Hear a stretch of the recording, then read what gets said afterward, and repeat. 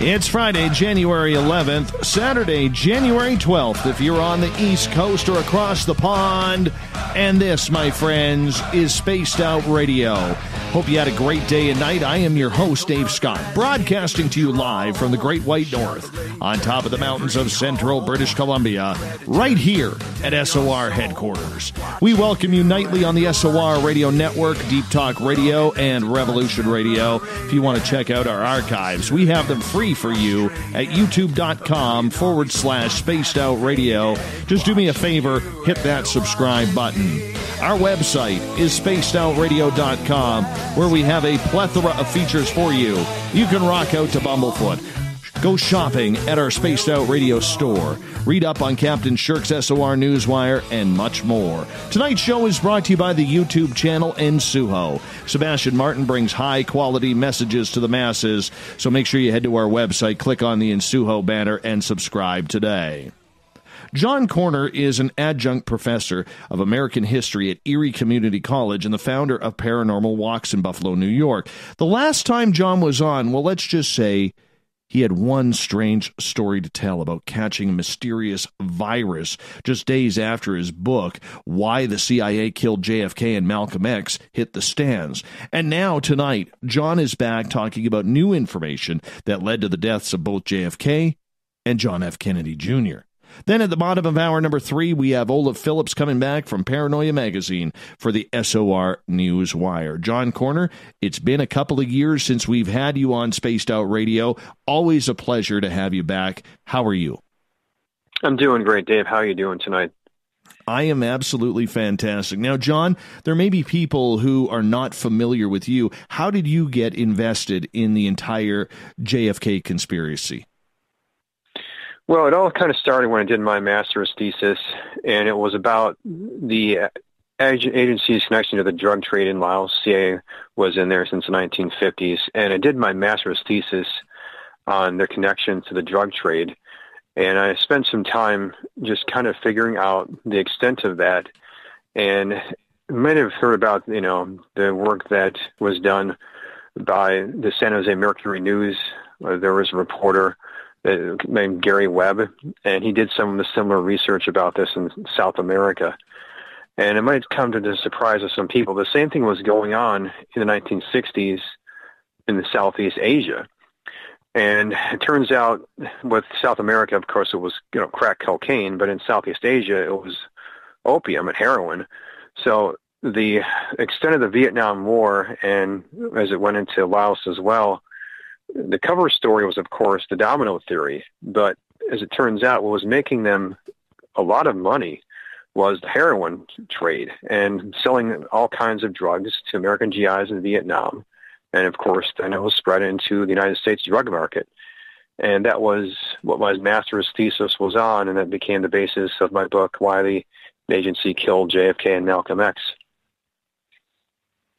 When you looked into that, were you always somebody who thought there was a conspiracy around the late president's death, or did you believe there was something a little bit more to it? Well, I kind of felt like with the Watergate conspiracy, it's follow money. Where is the money? And President Kennedy was trying his best throughout his administration to push for peace in Laos and in Vietnam. And if that was ever achieved, which was his plan, he was going to withdraw the troops by 1965, then that would bring an end to the drug trade. And also, of course, the defense contractors would be out of many different jobs as well. So you have, when that comes to a head in 1963, it's pretty clear that he needs to be eliminated. And there's other motives, too. Obviously, the Bay Pigs invasion was there, too. That was where they began to split. But if you put this in combination of the fact that the agency wanted to entrench themselves there with the drug trade, top of the fact the Vietnam War was making so much money, he had to go. It's kind of sad that that's part of the reality of what actually happened during that time. I mean, we all think of, going back 50 years ago now, that life was much simpler. Yes, the United States was entering an ugly war, or what turned out to be an ugly war in Vietnam, and there was a lot of tension at that time, but everybody looked at the Kennedys as some sort of new hope for the United States at that time. Absolutely. I mean, he was making a number of changes, not just, with his efforts at peace. He was trying to do things like change, civil rights. He, of course, proposed the largest civil rights bill. He had the first African-American Secret Service agent. He proposed a number of things, like many African-American judges were put up for nomination, some of which were confirmed. So he was doing things for civil rights. He, of course, was pushing things like ending the space race. He wanted to do a joint moon landing with the Russians. So he was trying to change things, and he would do these things if he had a second term, but of course that never happened. What in your mind made JFK so dangerous for groups like the CIA? Well, I think it's a combination of factors, really. I mean, it all really begins with the Bay Pigs invasion, when he decides not to invade Cuba. And the agency wanted to get rid of Castro. And when he decided not to either provide air support or bomb Cuba, that was a big turning point. And what's never put in textbooks, which even came as a surprise to me, is after that happened, the president said he wanted to break the agency into 1,000 pieces. And he meant it too. And the agency was quite upset. And what they started to do was kill off the Peace Corps. And the Peace Corps, of course, was his pet program for peace throughout the world. And what they did is they made the Peace Corps into like an agency for war by making their agents join the Corps overseas and promote war. If you go to the Peace Corps website today, you can look at their qualifications. If you've ever been in the agency, you can't join the Peace Corps. So even to this very day, there was a tension there between the two agencies because of what happened back in the 1960s. Incredible.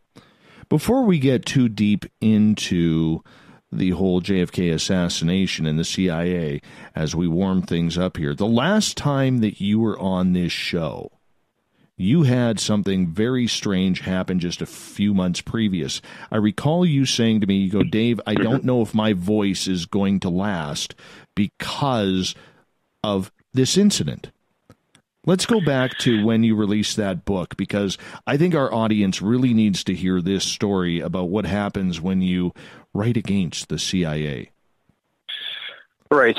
And I just want to bring up the idea again. We all know the story probably of Gary Webb. I mentioned him. He was a reporter for the San Jose Mercury News, and he was found with 2 gunshots to the head after he wrote about the same thing I wrote about, the agency's connection to the drug trade. Now, his reporting was about South America. Mine, of course, was about Southeast Asia. So, again, what happened was just when the book had come out, I had been struck down by this horrible illness. I was in complete perfect health. I don't do any drugs. I don't smoke. I don't drink alcohol. Exercise every day. And I had this book signing where I met about, maybe 50, 60 people. And the following day, I became gravely ill. And I lost, over the course of the next few days, about 50 to 60 pounds. My lungs and face started to blow up with fluid. And the doctors said a number of different things to me. They said, first of all, number one, you really should be dead. Second of all, you looks like you've been poisoned somehow. And it seems like whatever you have is some kind of illness that only comes from Southeast Asia.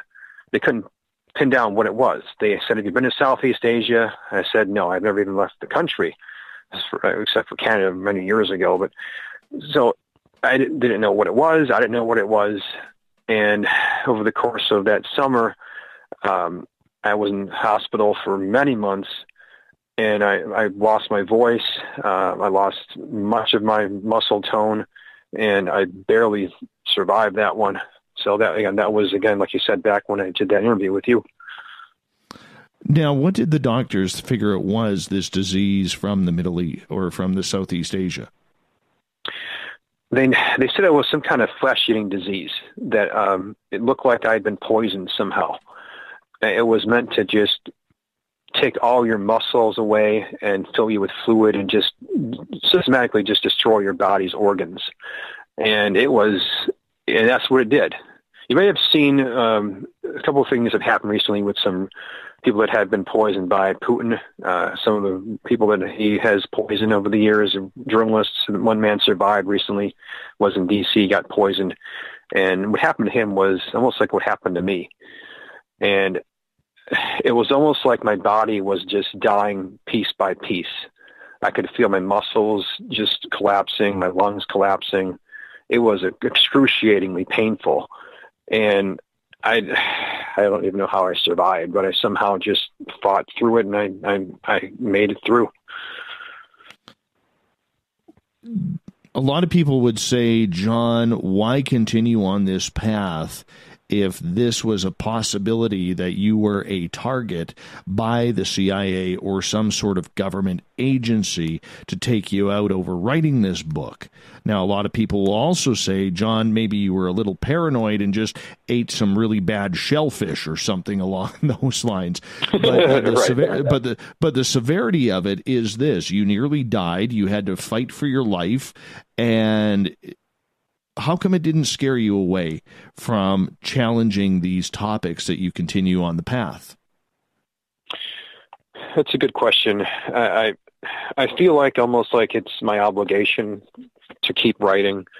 It's my vocation. I don't know what else I would really do with my life if I didn't write and teach. I feel like if someone has to tell the truth, it might as well be me, and I'll take my lumps as I go. And the way I look at the way I write my books, I think you can see this too. I try to lay them out with the facts, and I try to look at each particular situation and explain from my perspective why they make sense. So if the truth is on my side, then I think I can keep going forward and saying, well, you can just judge for yourself. And if you don't feel that I'm telling the truth, then that's from my perspective. The most I can do is just say, hey, I'm coming from a perspective of trying to tell the truth, and I'll just do the best I can. Did you get any warnings from colleagues, family, friends to just back off a little bit? We need you here a little bit more importantly than you need to write these stories?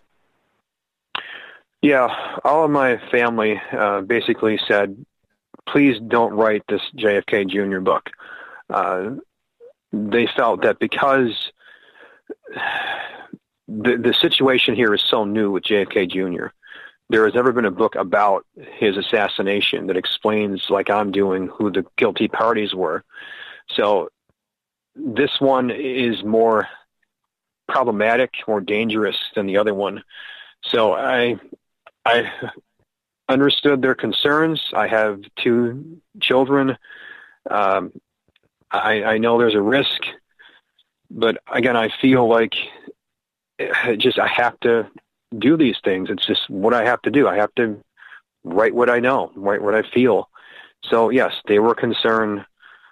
I've given some lectures about this to have asked people to ask the same question. And I feel like, yes, it's a concern, but I feel like it's my obligation and my vocation. So what do your colleagues say? Do they say you're ballsy? Do they say you're crazy? Because you work at a college as a adjunct professor. That's a pretty important position. Mm-hmm. And there's got to be a lot of talk between your colleagues on what you're doing. There is. In fact, they have posted some clippings about my books, in the faculty area, so they're supportive of it. We've talked about it. I've been teaching there for over 10 years, so they're always very supportive, and it's a good environment for me to work and to teach. And my publisher certainly has been supportive too. So I've been very lucky in having students and the faculty that I work with that know that my approach is fact-based, it's academically based, and it's not where I'm just trying to spin different theories based off of, belief and myth. The approach is very sober. I mean, each book has almost 500 endnotes. I mean, it's documented, it's endnoted. So it's the kind of approach that is, I think, respected. When you sat down to look into not only the JFK assassination, but now you're claiming that JFK Jr., who died in a plane crash, was an assassination as well. I mean, let's face it, that has been such a tragic story for the entire Kennedy family for 50 years, and it just keeps on going. Do you think that there was any lessons learned by the Kennedys that are still surviving, or anybody in the family or close to it that basically said, you know what, back off, we're not doing the political thing as hard as we used to, and we're not going to be running for president? Were you able ever to discover anything along those lines so that way the tragedy of the family could cease? It does seem like this new generation is kind of shying away from politics. But there was an interesting story that I found that was not reported enough. That was kind of, I think, shocking to me a little bit. That we obviously know that Robert Kennedy's assassin, Sirhan, is in a California jail. And he recently came out and revealed that he was, of course, brainwashed by the CIA back in the 1960s to kill Robert Kennedy. So he revealed this to his attorney, William Pepper. He was part of their brainwashing assassin program. And that came out the same year that Nina Rhodes Hughes revealed that she saw, the second gunman at the Vassar Hotel. But what surprised me was that last year, Robert Kennedy Jr. visited Sirhan at that California jail.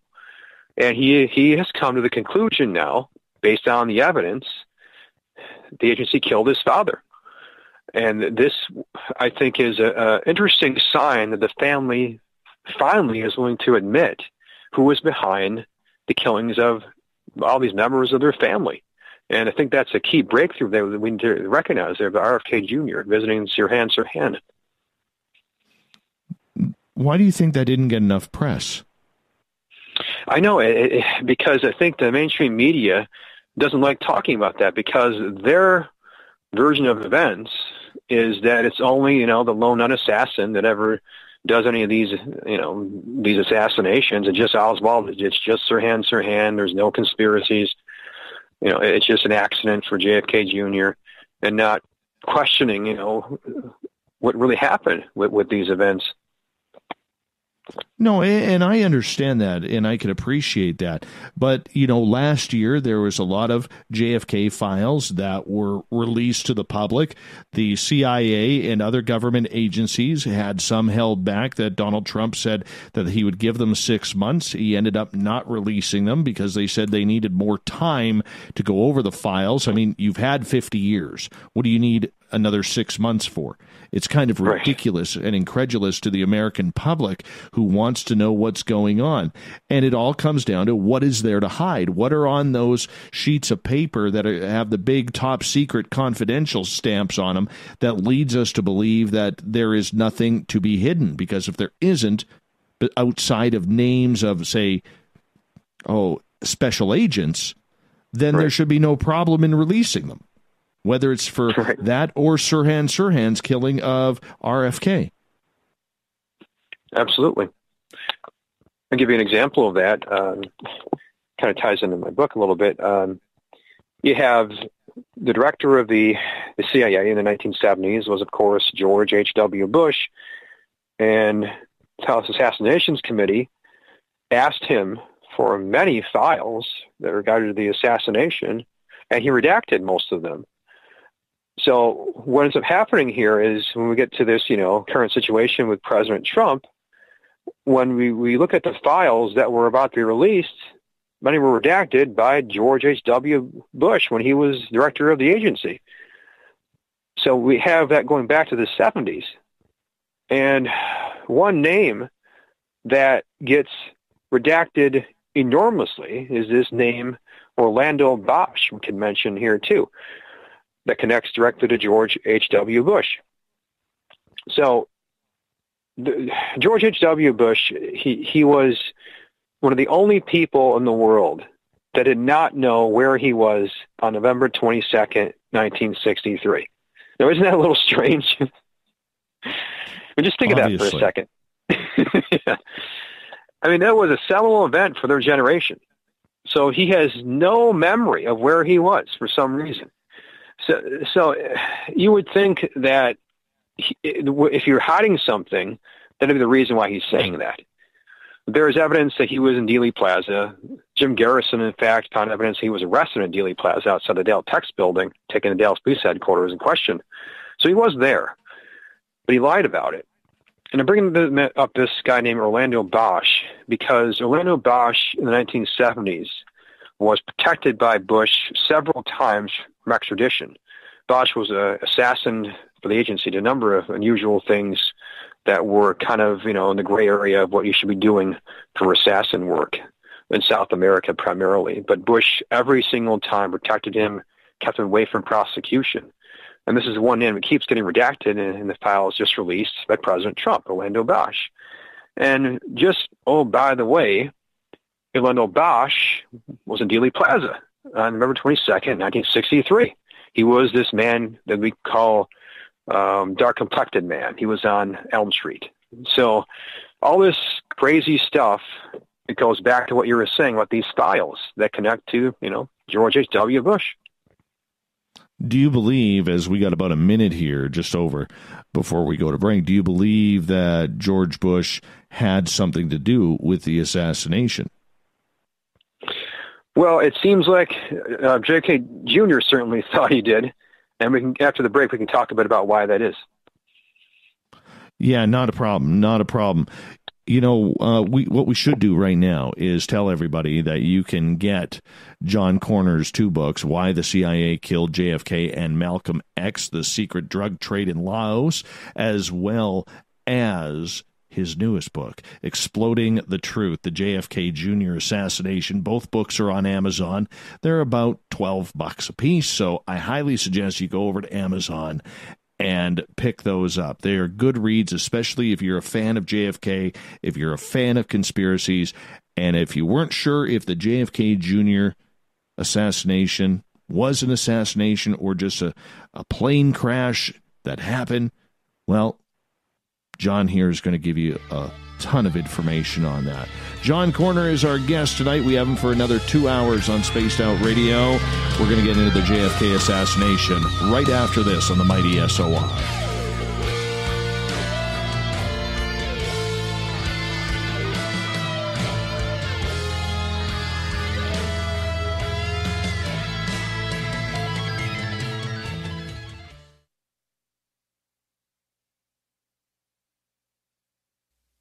You're listening to Spaced Out Radio Live with Dave Scott on the Deep Talk Radio Network. We're bringing scientific thought to the paranormal. Hi there, this is Spaced Out Radio scientist Chris Cogswell. Join me, Chris Zuger, and Dave Scott the second Wednesday of every month, where we break down the who from the woo when it comes to everything paranormal. We'll investigate and try to bring sensible answers to those straight and sometimes outlandish questions people have. Hey, not everything has an answer, but we'll do our best. Listen in to Reality Paranormal only on Spaced Out Radio. Are you intrigued by Paranormal Talk Radio? You'll love the new Paranormal Radio app from TalkStream Live. You'll find a great selection of talk shows covering UFOs, ghosts, strange phenomena, and much more. Download the Paranormal Radio app now and start listening to the very best in paranormal talk entertainment, including the network you're listening to right now, the Paranormal Radio app, free in Google Play and the iOS App Store. Are you tired of being blocked, shadow banned, or placed in jail for simply posting your thoughts on social media? Social Media Freedom can take care of that for you. Social Media Freedom is the newest and one of the best free new apps that allows you the freedom to post what you want, when you want. It takes seconds to download from your app store. Come join the tribe at Social Media Freedom. It's time to set yourself free.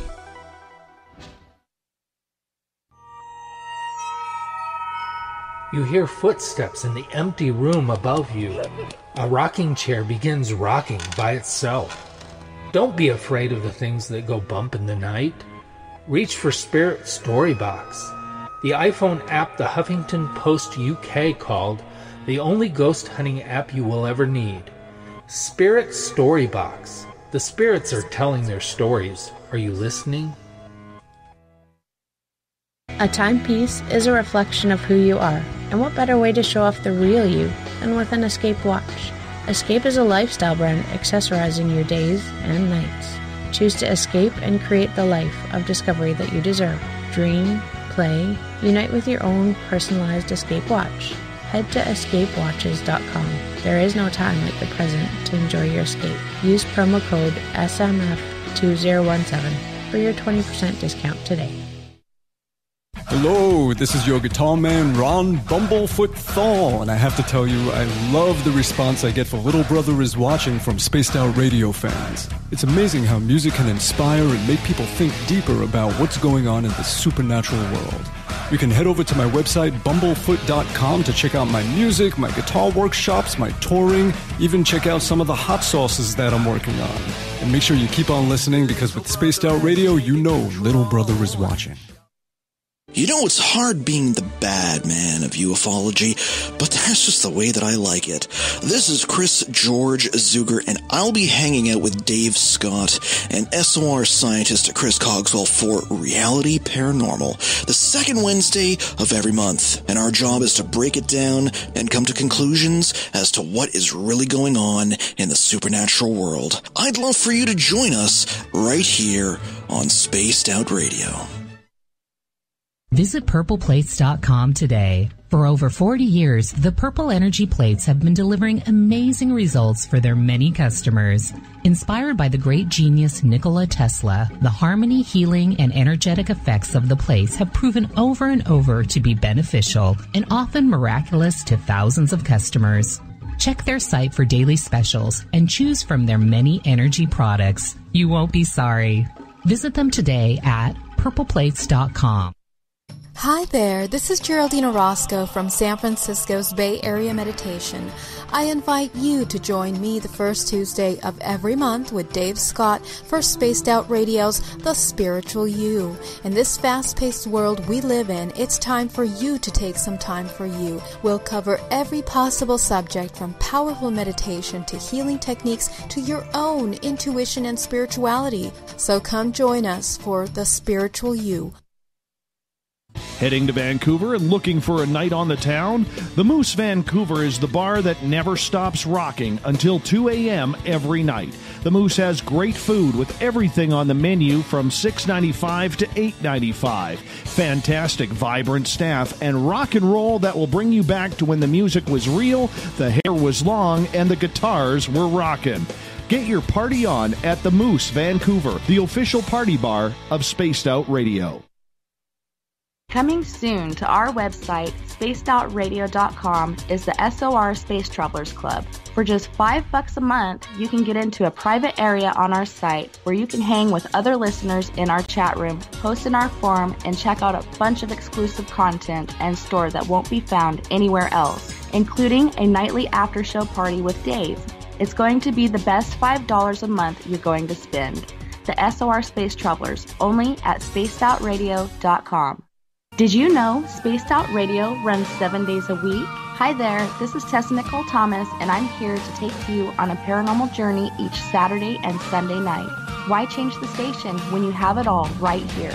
Together, we'll hang out and share some strange and scary stories. And don't forget, we have Psychic Sundays as well, so come tune in Spaced Out Weekend. We get going at 9 p.m. Pacific, midnight Eastern, only at spacedoutradio.com, where we own the night.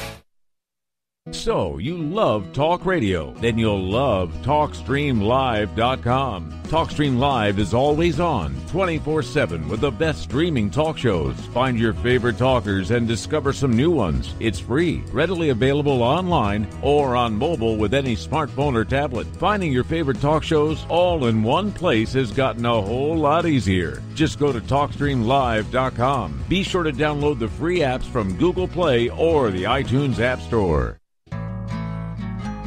Looking for a place to advertise at a very reasonable cost? Look no further than Spaced Out Radio. SpacedOutRadio.com has an advertising tab that you can click to check out our daily, weekly, and monthly packages to play on the radio, or our website including social media. From commercial spots to banners, we have it all. Check out our competitive pricing today.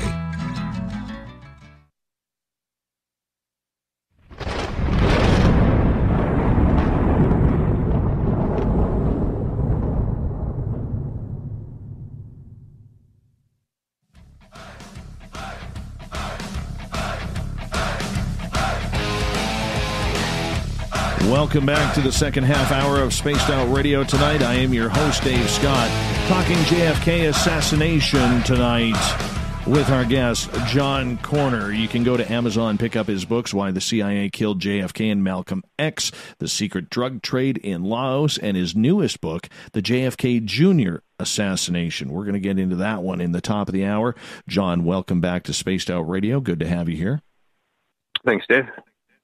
Now, in the last half hour, we slightly touched on the fact of John F. Kennedy Jr. obviously getting murdered in Dealey Plaza, and the official story is Lee Harvey Oswald shot and killed him for whatever the reason was, politically or non-politically, or he was just upset at the world. Who knows? There are also people who believe he was some sort of CIA assassin, or the other part is maybe he was just a patsy.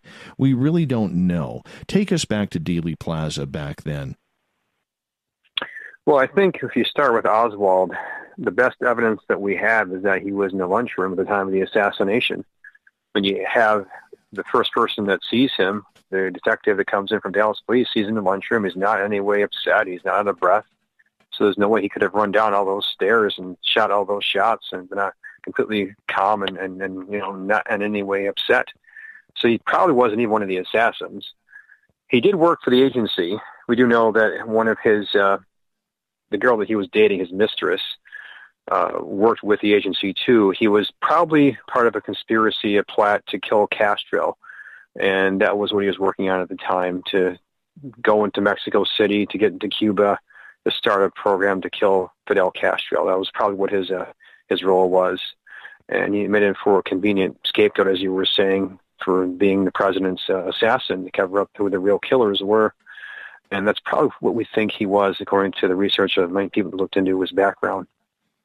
So many people died along this trail, whether they were said to be involved, whether they were reporters like Dorothy Kilgallen, and many others who just seemed to mysteriously disappear or die. There was a big cover-up on this, wasn't there, John?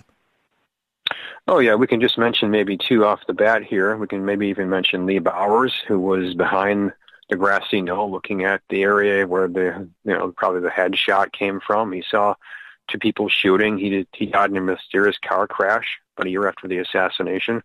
We could mention Mary Cord Meyer, who was one of President Kennedy's mistresses. She died about a year after the assassination, too. And kind of an ironic thing we can mention with that, he began his affair with her on July 16th, 1962, which was the same day of the plane crash for JFK Jr., July 16th, 1999. So we can mention two of them, and we can even connect the RFK assassination with Nina Rhodes Hughes. She saw a second gunman at the Ambassador Hotel ballroom, and she lives in British Columbia now, and she kept quiet for all these years because she saw just what we're talking about, people disappearing or dying, to talk about the JFK assassination. So she kept quiet all these years. Do you feel that the truth is still out there and that it will eventually come out what truly happened on that day? Or do you think now that we are, 50 going on 60 years since this tragic event, that people are getting a little bit mundane about the whole thing? It's possible that they are, yeah. I mean, but there have been a number of things that have come out recently that I think are encouraging.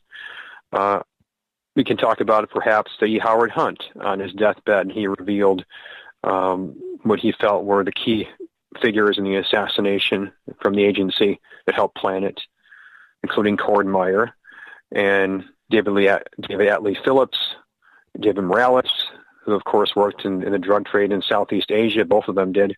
Then he felt there was also a connection to right up to Lyndon Johnson, he said. So that came out several years ago, just before he died, that was documented about his son, St. John. So we can talk about, that. We can talk about the fact that this Bruder film has been analyzed as being a complete fabrication from recent work done by a number of excellent researchers.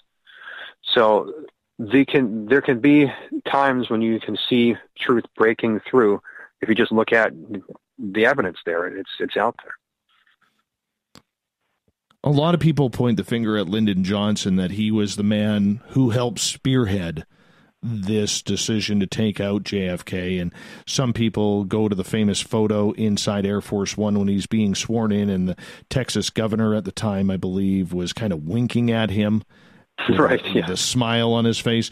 How many players do you think were in on this decision, and how did it not leak to the President of the United States, John F. Kennedy? Well, I think that at the time we get to 1963, there are a number of things happening within the inner circle where they're feeding information to Johnson directly and away from President Kennedy. And he is out of the loop on a number of different things. He only really trusts McNamara and his brother, Robert Kennedy. And the other parts of his administration are conspiring against him. And the agency, the vice presidents, we can talk about Operation Northwoods, for example, where the agency and the military had planned to blow up a passenger jet, kill Americans, and blame all this on Castro to start a war against Cuba. He shuts that down in March of 63 and makes them quite upset that he canceled that program. Then he also decides to withdraw from Vietnam in October of 63. So he's doing things to isolate himself. And polling at the time shows he will trounce Barry Goldwater. So there's going to be a second term of JFK. So it's getting quite about the time when we get to 1963 in November that things are getting quite to a boiling point, I guess you could say. And the night before the assassination, there is this, what you might call, planning meeting at the home of Clinton Murchison, this oil magnate in, North Dallas. At the meeting is Lyndon Johnson, and Nixon's there, Hoover's there, George H.W. Bush is there, and they're all planning the assassination, because when Johnson leaves the meeting, he tells his mistress, those damn Kennedys are not going to embarrass me anymore. And it's pretty clear that he knows that the assassination is a go. That he tells that to his mistress, that they're not going to embarrass him anymore. How can Lyndon Johnson have a mistress? He's not an attractive guy. Right, yeah. That just blows. That's the first time I've heard that, John. He is not an attractive guy. Like I'm a solid 5.3 out of 10, and he's well below me. Well below me. Well, there is the great documentary called "The Men Who Killed Kennedy," and it talks about this in some detail. There was a book called "Texas in the Morning" that's written by his mistress, and she talks about his affair with him. She even had a son with him, and this is one of the people that kind of shows Johnson's role in this. And you think about the motive here, why these oilmen would want to kill Kennedy, be a part of this, and maybe even fund the assassination. JFK was going to end what was something called, getting into the weeds a little bit here, but the oil depletion allowance. So the oil depletion allowance was going to cut off their profits that they were making lots of money off of in the 1960s. And that was going to come to an end. And Johnson, an oil man, and connecting with oil from his early days in Texas, being funded by them, it all kind of fits in with that. So that's kind of where this all comes from. I understand that. And why Dallas, though? Was it because they had control of the parade ground? We do know that the parade had shifted from its original route. Maybe go into that a little bit. Yeah, all the different things that would have been needed to protect the president were not done. Secret Service was completely derelict in their duties during the entire assassination. And in fact, 2 different times they were called back from being on Kennedy's rear bumper. So you can see when they land in Love Field, they're called back. And even before the assassination, they're called back during the shooting. The only agent to react was Clint Hill, just him. The night before even, they were drinking. And many of them went into that morning completely hungover. So we even know for a fact that during the headshot, Agent Greer hit the brakes to make an easier shot for the assassin. And that was taken out of the Zapruder film. So they did a number of different things here that could point to their complicity here in the assassination, including when it was all over. They took the Zapruder film and gave it to the agency, and they changed and altered it at their Hawkeye plant in Rochester, New York, in a number of different ways to cover up what really happened there on Elm Street. Do you think that the Zapruder film shows the entire incident, or do you think that there are major pieces missing? There have been a number of different things about it that were changed. One thing is the car came to a complete stop during the headshot, and that was taken out. You actually can see the two agents in the front going violently forward, and it doesn't make any sense because the car keeps going. So the bodies rush forward, and also Greer's head turns around quickly in a very unusual way that can't be done in any normal kind of a way. So they took out the stopping of the car. Also, the president's head was changed too. You can see that the president's front of his head explodes, not the rear, indicating a shot coming from behind. But every doctor at Parkland Hospital, every single one said the president's wound was the back of his head, not the front. So they changed that too. So the headshot was changed. Stopping of the car was changed. They also took out another stop on the corner of Elm and Houston. So they wanted to make this look like something that it was not. And only when it was changed was it released to the public. And now we have what's left, which is not even accurate. Is there a proper film out there?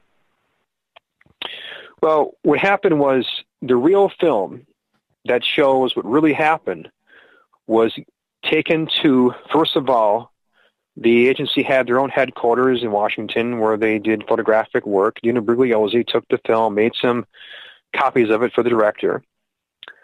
And he did an interview recently about this. He said he noticed the president's head exploded. The car came to a stop. The wound was in the back of his head, all these different things you would expect based on the witnesses that saw what happened.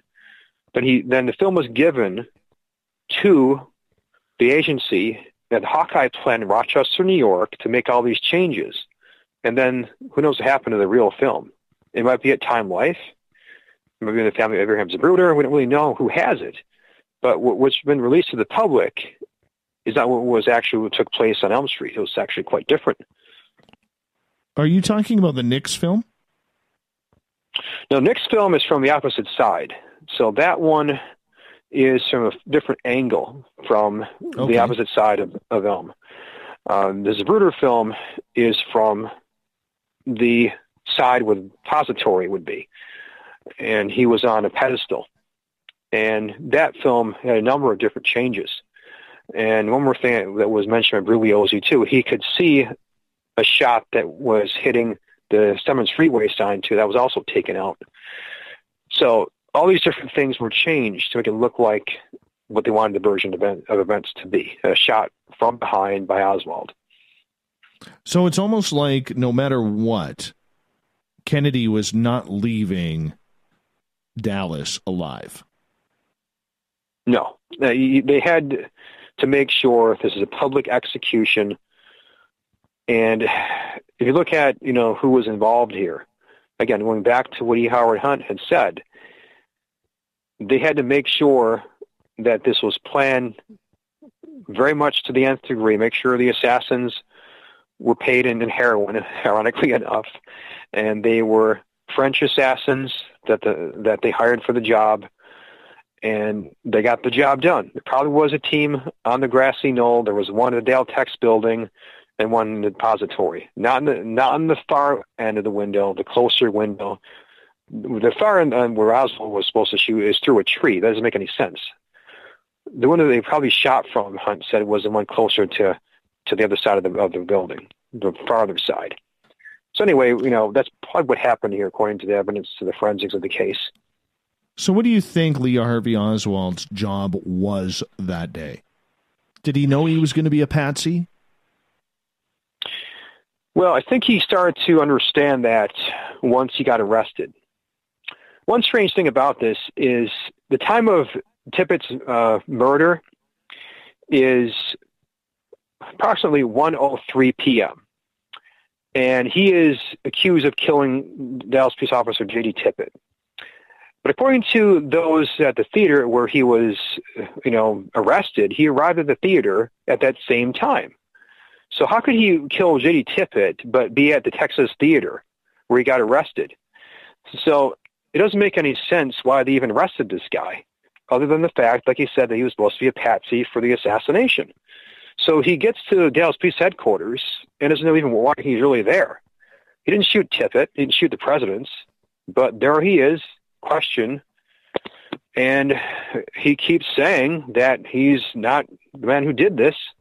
He denies the charges. At the press conference that night, he asked for a lawyer.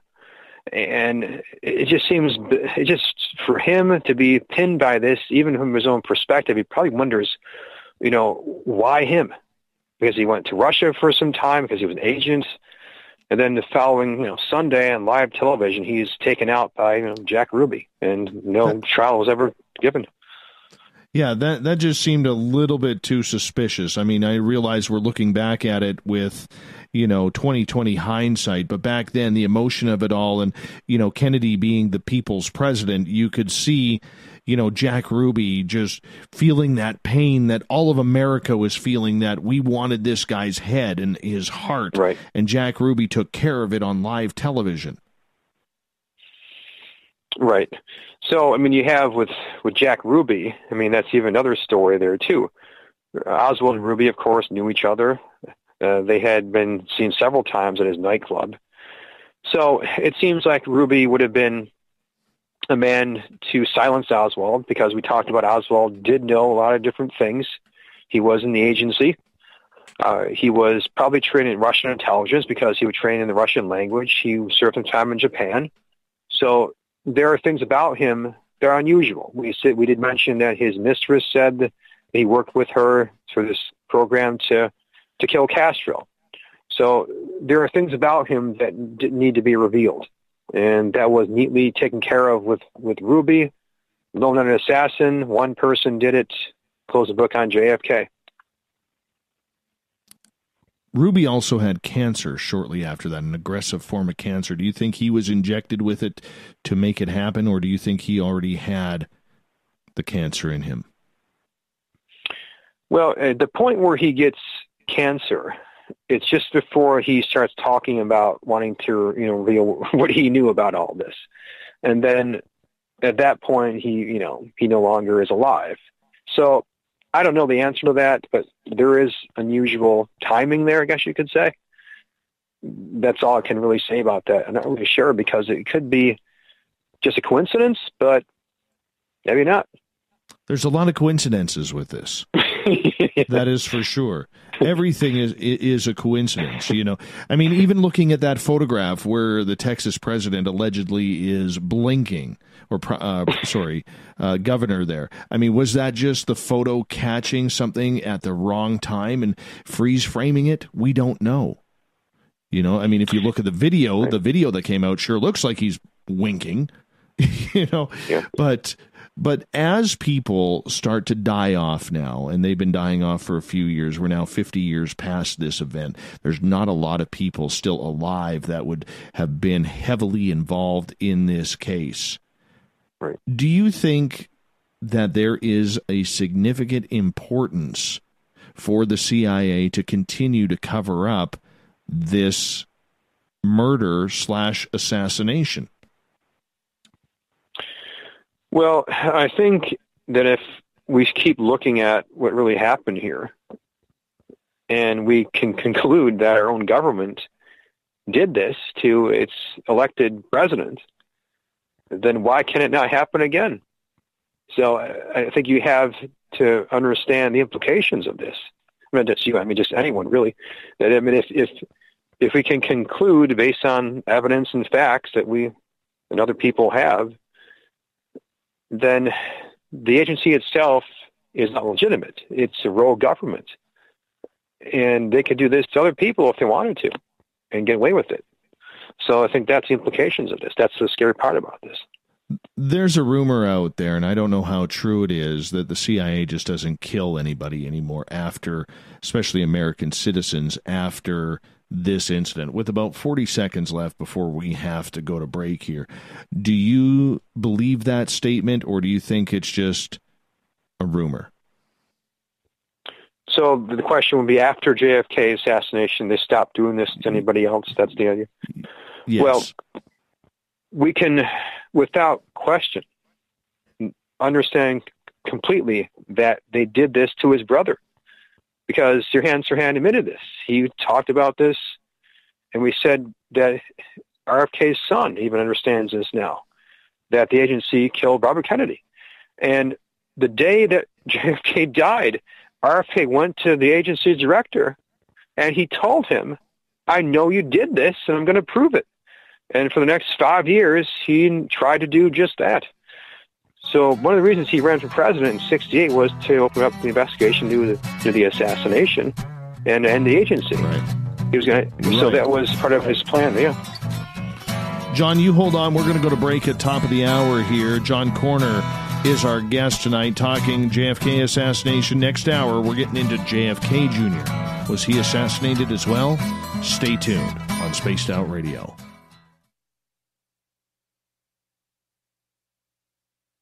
Looking for the stories of the strange and weird that you will find hard to find anywhere else?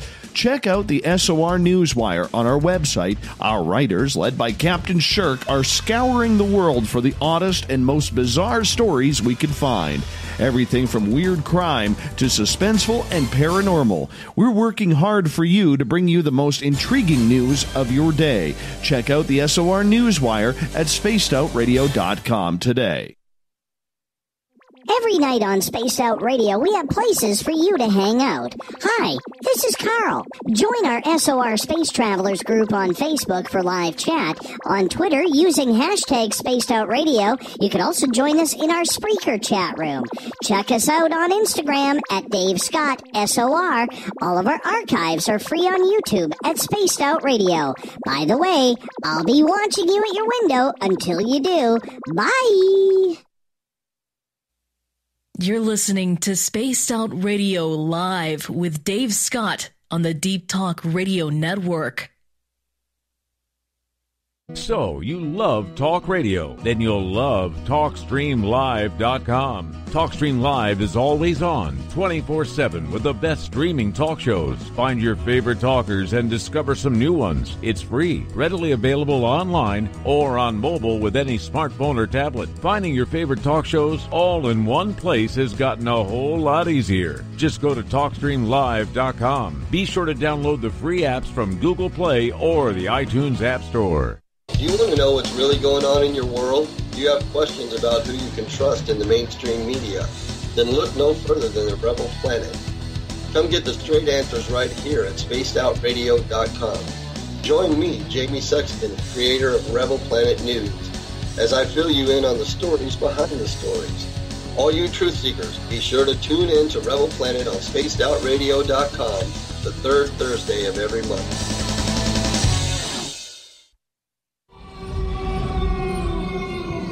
Hey, this is Canadian Paranormal Investigator Mike Moore. The third Wednesday of every month, I'll be teaming up with Dave Scott to bring you Ghosts of the Great White North. Each month, we will bring on guests from across Canada to discuss their ghostly encounters. Canada is a paranormal hotbed with stories you've never heard, so we're going to bring them to you. So get comfy on your Chesterfield, grab a donut, and join us, eh?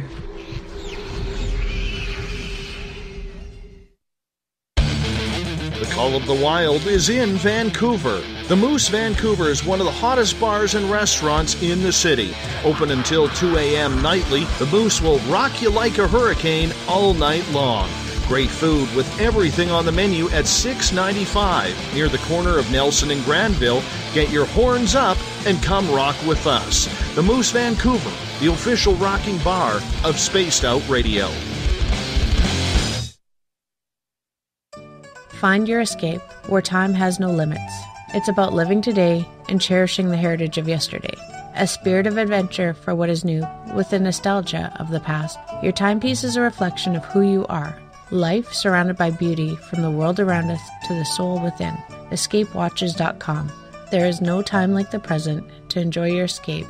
Use promo code SMF2017 for your 20% discount today.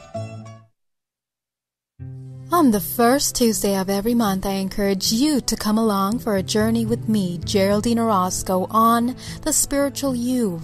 Together, we will take a look at how to access the highest expression of yourself and change your life. Consciousness, ET contact, health, and wellness, we can talk about it all. So come along for a spiritual ride with me, Geraldine Orozco, on The Spiritual You, only on Spaced Out Radio. You know, it's hard being the bad man of ufology, but that's just the way that I like it. This is Chris George Zuger, and I'll be hanging out with Dave Scott and SOR scientist Chris Cogswell for Reality Paranormal, the second Wednesday of every month. And our job is to break it down and come to conclusions as to what is really going on in the supernatural world. I'd love for you to join us right here on Spaced Out Radio. Get your horns up with me on Spaced Out Radio. This is Ron Bumblefoot Thal. Come tune in to SOR where you can hear me rock out with Little Brother Is Watching, the official theme song of Spaced Out Radio. And then come on over to bumblefoot.com where you can find out about my tour schedule, my music, and everything else. Bumblefoot.com keeps you up to date on what I'm doing and the best way to stay in touch with my music and music camps. Sign up for my newsletter at bumblefoot.com and remember, Little Brother Is Watching. Visit purpleplates.com today. For over 40 years, the Purple Energy Plates have been delivering amazing results for their many customers. Inspired by the great genius Nikola Tesla, the harmony, healing, and energetic effects of the plates have proven over and over to be beneficial and often miraculous to thousands of customers. Check their site for daily specials and choose from their many energy products. You won't be sorry. Visit them today at purpleplates.com. We are getting ready to relaunch the SOR Space Travelers Club at spacedoutradio.com. For $5 a month, you can join us for a plethora of features found nowhere else. Hang out in a private chat room during the show and after party. You can check out some exclusive content and a store specifically for you, as well as a private listener forum where you can post your thoughts, stories, and pictures. The SOR Space Travelers Club, coming soon to spacedoutradio.com. The freedom to post what you want, when you want. That's the social media freedom you need. Social Media Freedom is the free app in your app store. No need to worry about going to jail or being shadow banned any longer. It's the freedom to say what you feel. The freedom to know Big Brother isn't watching. It's the way social media is supposed to be. Social Media Freedom. It's time to set yourself free. Download from your app store today. Looking for a place to advertise at a very reasonable cost? Look no further than Spaced Out Radio. SpacedOutRadio.com has an advertising tab that you can click to check out our daily, weekly, and monthly packages to play on the radio, or our website including social media. From commercial spots to banners, we have it all. Check out our competitive pricing today.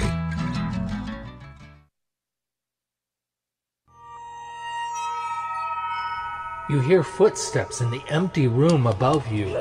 A rocking chair begins rocking by itself. Don't be afraid of the things that go bump in the night.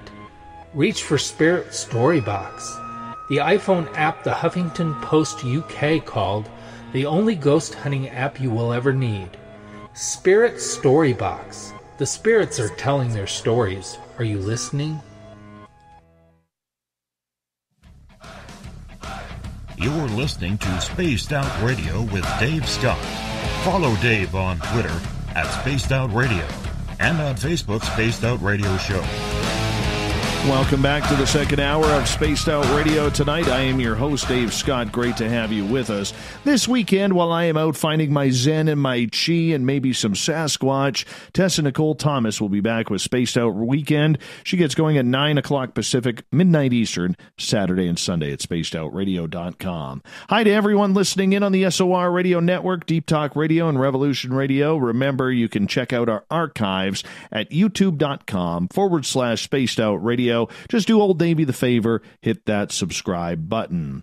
Desert Clam has set the password for tonight in the SOR Space Travelers Club. Calipesian. Calipesian is your password.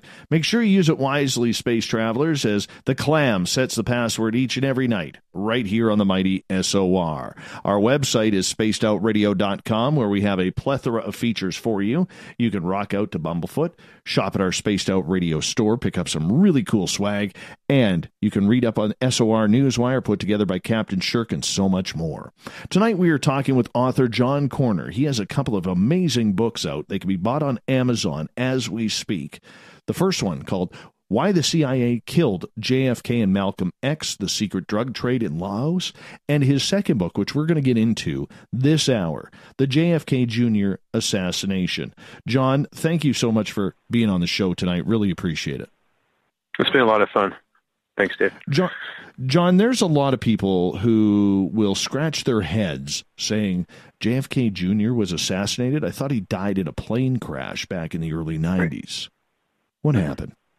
Take us back to that day. Well, yeah, this is July 16th, 1999. And, boy, at that point in time, that weekend, 30 years earlier, was a Chappaquiddick. And horrible tragedy for the Kennedy family that weekend, too. So what was planned that weekend was Roy Kennedy was going to get married that weekend at Hyannisport. So JFK Jr. was picking up his wife and sister-in-law, Lauren Bissett. They took off from New Jersey Caulfield Airstrip and were heading to Hyannisport to go to the wedding. It was Friday night, and he was going to drop off his sister-in-law at at Martha's Vineyard, then head up to Hyannisport with his wife. That was the plan. But at 9:40 p.m., the plane crashed into the Vineyard Sound. And what we might know about this, just some basic things people have said. Well, maybe his foot was hurting him because he broke his leg 2 months before. Maybe that's why he crashed the airplane. Maybe the weather was bad. Maybe he was a bad pilot. Maybe he was disoriented by the weather conditions. And all those things are not true.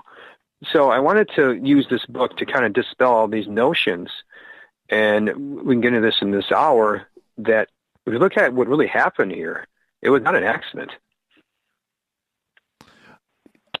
Why do you say that? Why do you say, I realize you just kind of said a little bit of a roundup, but why do you believe that taking out JFK Jr. was part of the entire plan?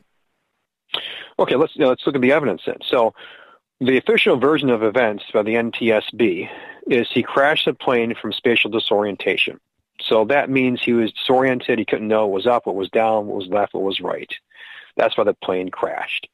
So at 9:39 p.m., 1 hour into the flight, he calls into air traffic control at Martha's Vineyard and says he's about to land the airplane.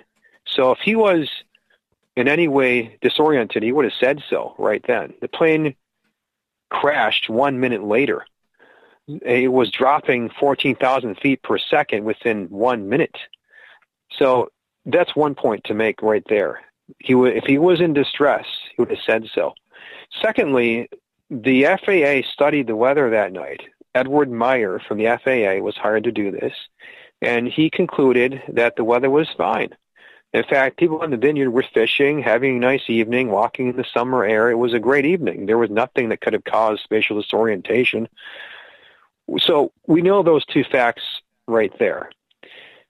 Third, JFK Jr. was not a reckless pilot. All of his flight instructors concluded, Harold Anderson, Ralph Howard, all these different people that knew him, knew he was meticulous. For example, he flew the same flight 17 times without a flight instructor, and 5 times at night. So he knew what he was doing. So we can conclude that this flight was not disoriented. He was fine. And we also know that 3 people saw an explosion in the air at the time of this so-called accident. And we can also mention that there was a 17 nautical mile radius of a debris field where they were finding on the land luggage, sneakers, all kinds of things that indicated that there was an explosion. Do you believe that he was shot down or there was a bomb planted on the plane? I think either one of those is possible, because if you look at the testimony of people that saw this, they saw a flash in the sky and an explosion. Now, Jim Mars studied this. The late Jim Mars also studied this, and he studied many commercial aircraft explosions and crashes. And he concluded the same thing I'm concluding, that if it was just an accident, there would be a very small area to recover the plane and the bodies in one place. They would be crunched together in one area. But because there was a 17 nautical mile radius of debris, that meant that there was a breaching of the cabin, which indicated an explosion from, like you said, a missile or a bomb on the plane. And we know, as I was saying, from the witnesses and from the fact that he called in at 9:39 p.m., that there was this explosion. Here's one more thing to think about, too. One more key fact here. We know exactly where the plane drops off of radar at 9:40 p.m. We know exactly the spot. It's just off Martha's Vineyard. He called in to tell them where he was. The water there is just 100 feet deep. But it took the Navy and the Coast Guard 5 days to recover the bodies. That makes completely no sense. They knew where he left off of radar. It's a very small area. The water is very shallow. So the very fact they took 5 days to recover the bodies and make it look like an accident shows us more about what's happening here. 5 days. Could they not find the bodies, or were they scattered because of the explosion and ripped apart, so they were just trying to get as much of the bodies possible? Because Martha's Vineyard also has a very large concentration of great white sharks in that area, too. Good point, too. So the bodies may have been taken, body pieces may have been taken by these sharks over different parts of the area. So when the plane blew up, when body parts were scattered everywhere, plane pieces, luggage, it took them 5 days to recover everything. If it was just an accident where they know where the plane went down in one spot, you would think it would take just a matter of hours. And in fact, we could prove this, that it did, and make one more point about this. So this is such a key thing. I think it proves conspiracy here, just this one key thing. So at 2:15 a.m., on July 17th, the following day, 2:15 a.m., ABC News and Peter Jennings, they report that the Coast Guard and the Navy have heard the Pueblo Saratoga's rescue beacon. They picked it up, and they're closing in on it. So the 2:15 a.m., the following day. So this makes sense. As I said, they knew where the plane dropped off of radar. It's just one plane. It's 3 bodies. It's not that big of a deal. It'd take about maybe 5 hours or 6 hours.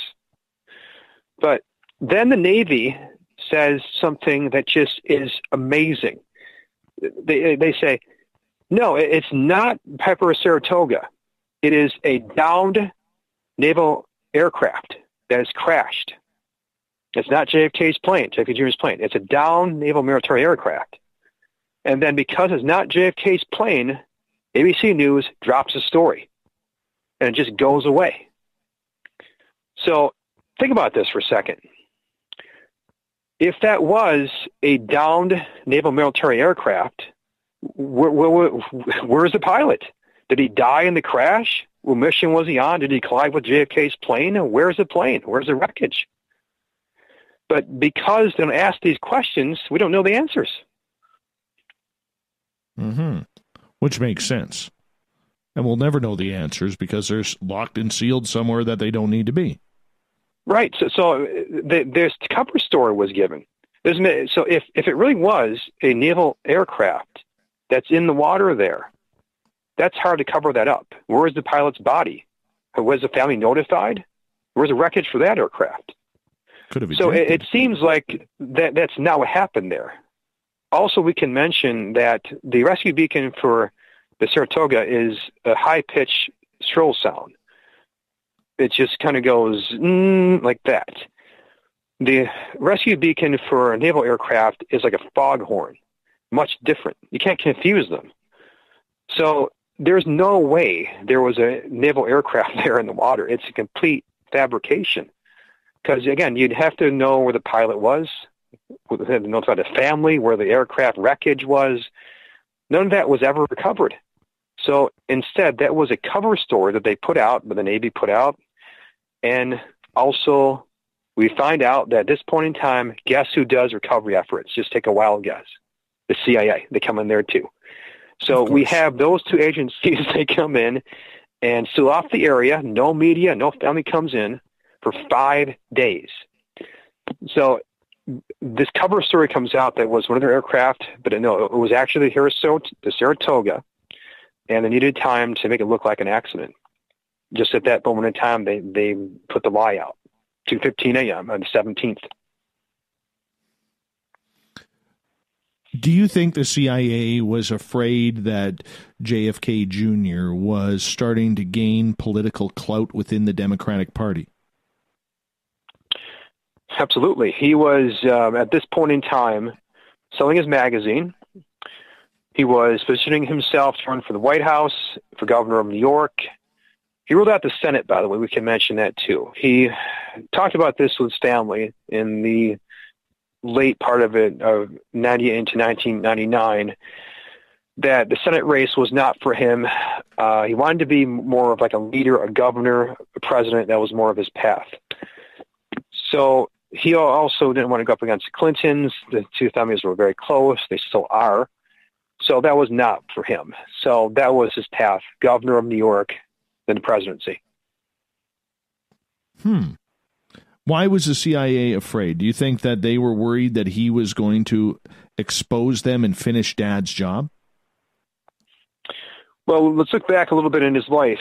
He, from the early part of his life, in the 1970s, for example, when he's in high school, he starts to question the official version of events, like we did last hour. So he has a girlfriend at that point in time named Meg Azzioni, and Meg Azzioni writes a book about her friendship with JFK Jr., and she documents in that book how he questioned the assassination when he's in the late part of his high school years. And in the 1980s and beyond, he still does the same sorts of things as his own investigations, and comes to the conclusion that we have the same thing we've concluded, that the Warren Commission was fabricated and it wasn't the truth. So he starts to do a number of things, hires investigators on his own, and it seems like once he gets to the late part of his life, he wants to expose the truth and run for office, two things that put him against the Bush family.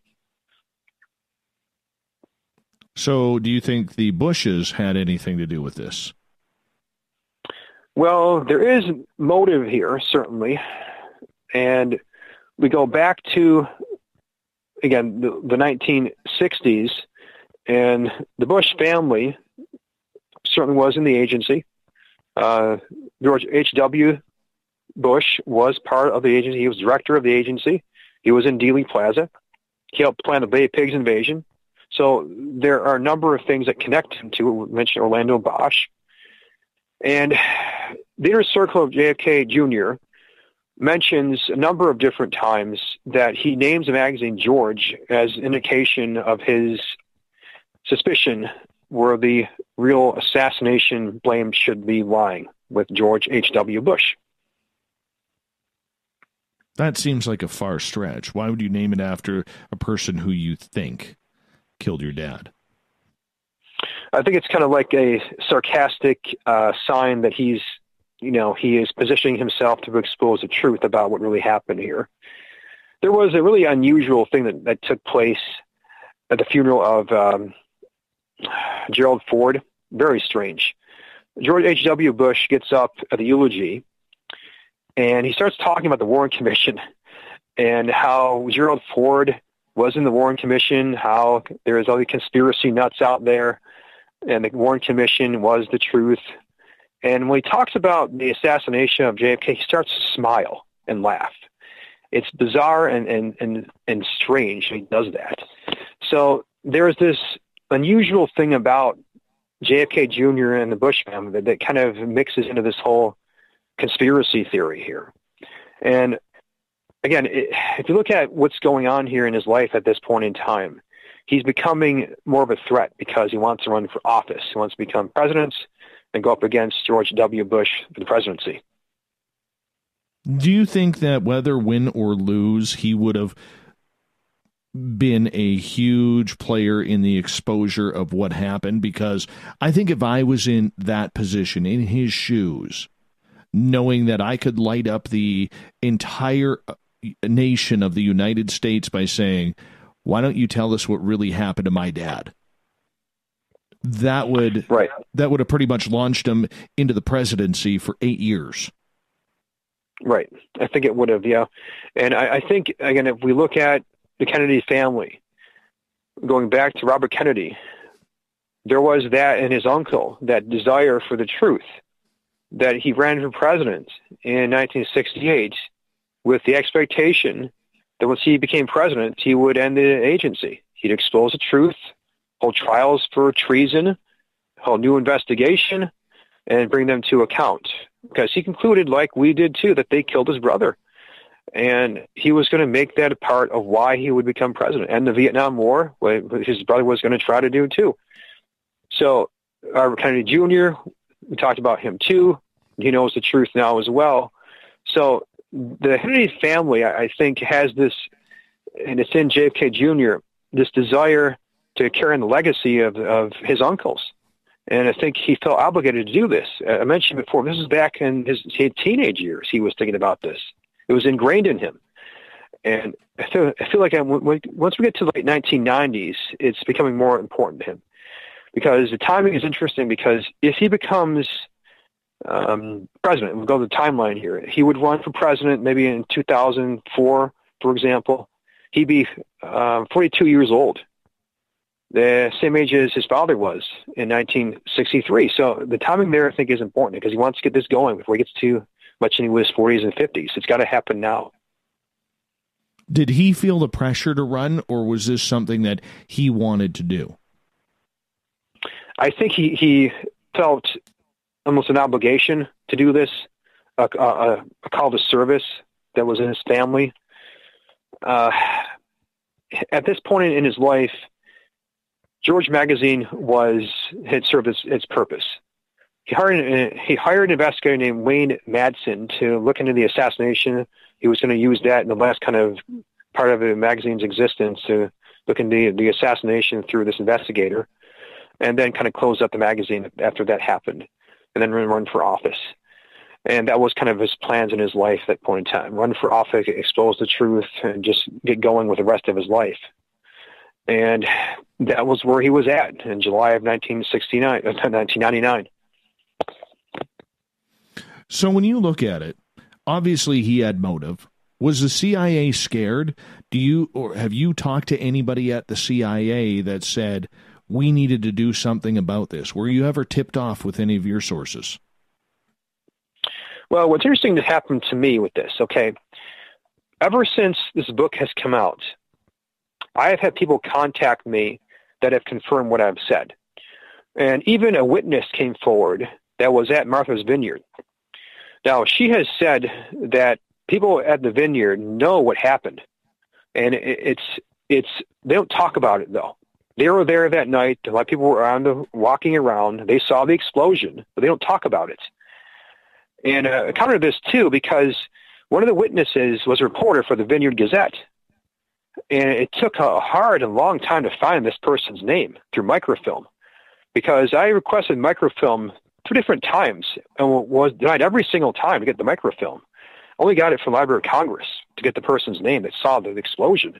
So there's a resistance here for the truth. It's upsetting in some ways because it's there. It just has to be uncovered. Why do you think journalists covered up this fact? Do you think they didn't read into it as much as they should have?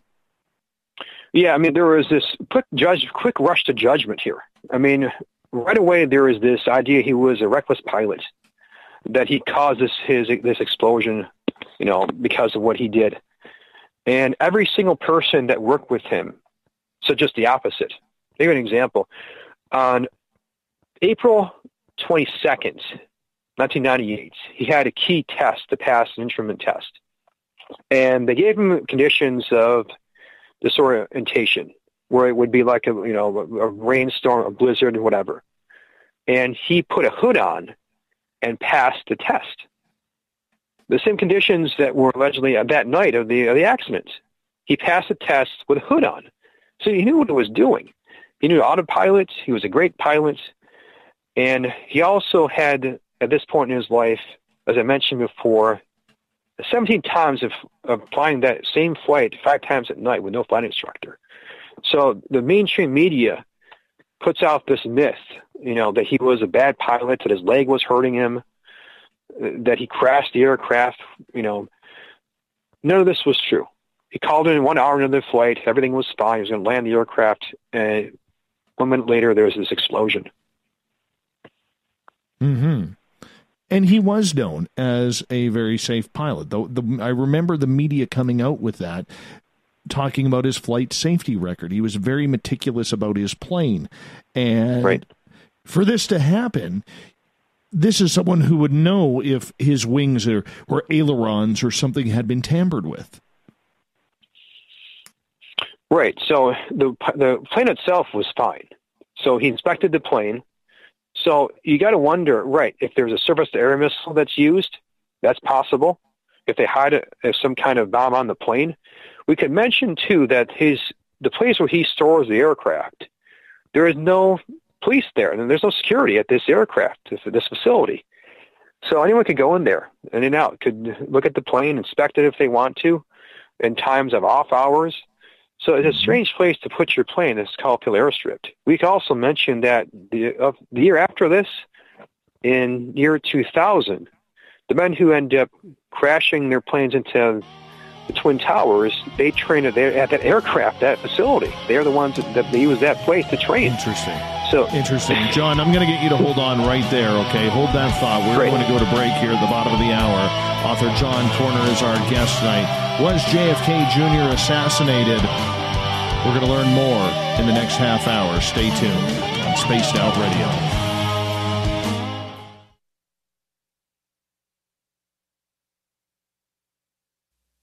You're listening to Spaced Out Radio live with Dave Scott on the Deep Talk Radio Network.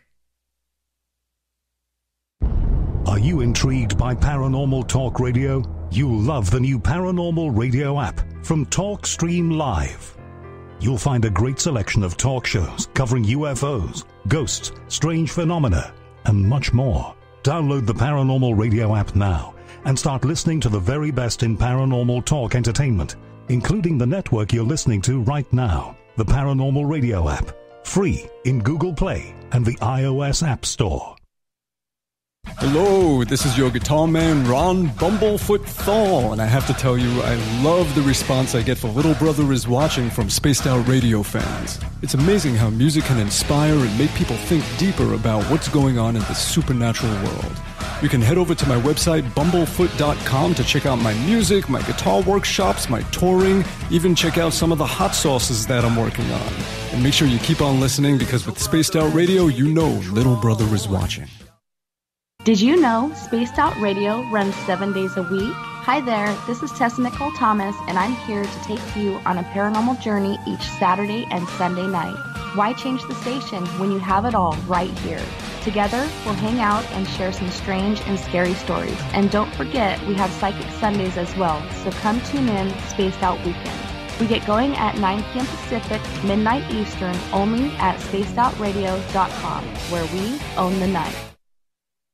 Hi there, this is Geraldine Orozco from San Francisco's Bay Area Meditation. I invite you to join me the first Tuesday of every month with Dave Scott for Spaced Out Radio's The Spiritual You. In this fast-paced world we live in, it's time for you to take some time for you. We'll cover every possible subject from powerful meditation to healing techniques to your own intuition and spirituality. So come join us for The Spiritual You. A timepiece is a reflection of who you are, and what better way to show off the real you than with an Escape watch? Escape is a lifestyle brand accessorizing your days and nights. Choose to escape and create the life of discovery that you deserve. Dream, play, unite with your own personalized Escape watch. Head to escapewatches.com. There is no time like the present to enjoy your escape. Use promo code SMF2017 for your 20% discount today. So, you love talk radio? Then you'll love TalkStreamLive.com. TalkStream Live is always on, 24/7, with the best streaming talk shows. Find your favorite talkers and discover some new ones. It's free, readily available online or on mobile with any smartphone or tablet. Finding your favorite talk shows all in one place has gotten a whole lot easier. Just go to TalkStreamLive.com. Be sure to download the free apps from Google Play or the iTunes App Store. You know, it's hard being the bad man of ufology, but that's just the way that I like it.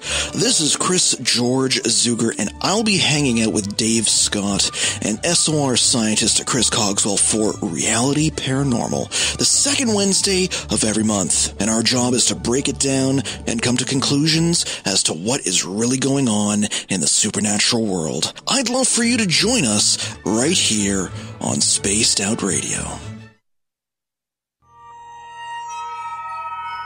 You hear footsteps in the empty room above you. A rocking chair begins rocking by itself. Don't be afraid of the things that go bump in the night. Reach for Spirit Storybox, the iPhone app the Huffington Post UK called the only ghost hunting app you will ever need. Spirit Storybox. The spirits are telling their stories. Are you listening? Looking for a place to advertise at a very reasonable cost? Look no further than Spaced Out Radio. SpacedOutRadio.com has an advertising tab that you can click to check out our daily, weekly, and monthly packages to play on the radio, or our website including social media. From commercial spots to banners, we have it all. Check out our competitive pricing today. Heading to Vancouver and looking for a night on the town? The Moose Vancouver is the bar that never stops rocking until 2 a.m. every night. The Moose has great food with everything on the menu from $6.95 to $8.95. Fantastic, vibrant staff and rock and roll that will bring you back to when the music was real, the hair was long, and the guitars were rocking. Get your party on at the Moose Vancouver, the official party bar of Spaced Out Radio. Visit purpleplates.com today. For over 40 years, the Purple Energy Plates have been delivering amazing results for their many customers. Inspired by the great genius Nikola Tesla, the harmony, healing, and energetic effects of the plates have proven over and over to be beneficial and often miraculous to thousands of customers. Check their site for daily specials and choose from their many energy products. You won't be sorry. Visit them today at purpleplates.com. Are you tired of being blocked, shadow banned, or placed in jail for simply posting your thoughts on social media? Social Media Freedom can take care of that for you. Social Media Freedom is the newest and one of the best free new apps that allows you the freedom to post what you want, when you want. It takes seconds to download from your app store. Come join the tribe at Social Media Freedom. It's time to set yourself free. Coming soon to our website, spacedoutradio.com, is the SOR Space Travelers Club. For just $5 a month, you can get into a private area on our site where you can hang with other listeners in our chat room, post in our forum, and check out a bunch of exclusive content and store that won't be found anywhere else, including a nightly after-show party with Dave. It's going to be the best $5 a month you're going to spend. The SOR Space Travelers, only at spacedoutradio.com. We're bringing scientific thought to the paranormal. Hi there, this is Spaced Out Radio scientist Chris Cogswell. Join me, Chris Zuger, and Dave Scott the second Wednesday of every month, where we break down the who from the woo when it comes to everything paranormal. We'll investigate and try to bring sensible answers to those straight and sometimes outlandish questions people have. Hey, not everything has an answer, but we'll do our best. Listen in to Reality Paranormal only on Spaced Out Radio.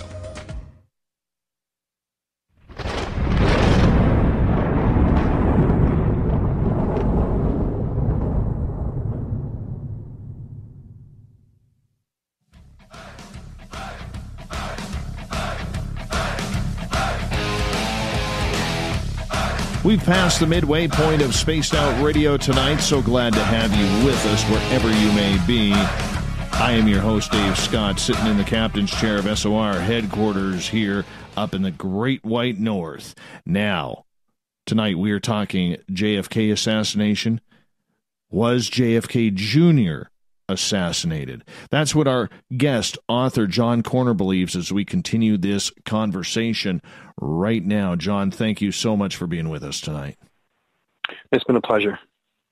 John, you know, I could understand why there was an obligation that JFK Jr. felt he needed to run for the presidency. He wanted to solve this mystery. He wanted that power to go into the files, whether he made it public or not, just to see what really happened to Dad.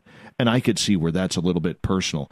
But I mean, this is a guy who had everything. He had money, he had looks, he had women, he could do absolutely anything that he wanted. And he didn't have to worry about it. He was a major, major trust fund kid who cut his own teeth by being a lawyer, starting George Magazine, being an entrepreneur. Right. Why take the chance? Why not just be like his sister Carolyn and live comfortably? I think after his mother died, it kind of made him kind of sober up and realize that he needed to kind of grow up and maybe put all the girls behind and get a serious relationship with Carolyn Bessette, rather, and settle down and do more of a serious life, a call to service like his father did. And the timing, I think, is interesting because if he did run for governor in 2002 and then ran for president in 2004, again, the same timeline as his father would be in early 1960s, 42 years old. And I think that was appealing to him. You know, it would kind of be the thing that he would want to do with his life. It would coincide with ending up the magazine, doing the investigations and the assassination, which he'd think about since the 1970s. I mean, it's all kind of coming to a head there in the late 1990s. And I think what is appealing about him, what would have made him win these elections, is he was apolitical. He was a kind of a person that rose above politics that both parties would like. Republicans and Democrats who really beloved him. They liked him. He was charismatic. And ironically enough, if he did run for governor of New York in 2002, there was, of course, the terrorist attacks in September 2001. He was a New Yorker. He would have been there and would have been able to kind of guide the nation through and heal the nation during that subsequent decade, becoming president, governor, and that very key time when those attacks took place in New York City. Unbelievable. Unbelievable. Do you believe then that if he had run, that the old skull and bones led by George Bush Sr., who recently passed away, would have stopped him? Do you think there was a message in the CIA that says if JFK Jr. starts to make a move politically, we end it now? Yeah, I think that's why this happens. I mean, the timing here is important because this happens July 16th. So this time period, in the middle of July, the Skull and Bones meets at Bohemian Grove every single year in Palo Alto, California. And that is their time to plan their different little things like, you know, maybe New World Order kind of things. And President Bush selected Dick Cheney on July 16th the following year at Bohemian Grove. And George W. Bush disappeared for 3 days during the JFK Jr. accident at Bohemian Grove.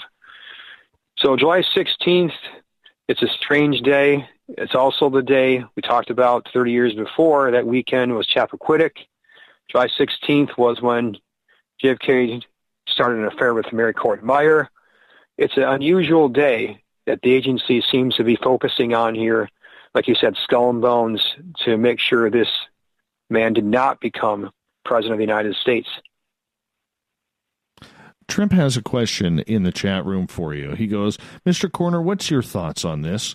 He says 2 witnesses told the team that they saw George H.W. Bush and George W. Bush at the Essex County, New Jersey airport with the Israeli Mossad agent Michael Harari and another Mossad agent who were both seen standing next to JFK Jr.'s Cessna. All 4 were at the airport just 2 days before the doomed plane took off with JFK Jr., his pregnant wife, and her sister. What's your thoughts on that? It just seemed very suspicious, doesn't it, that they are there? Now, what also is suspicious is that who takes control of the investigation? James Baker.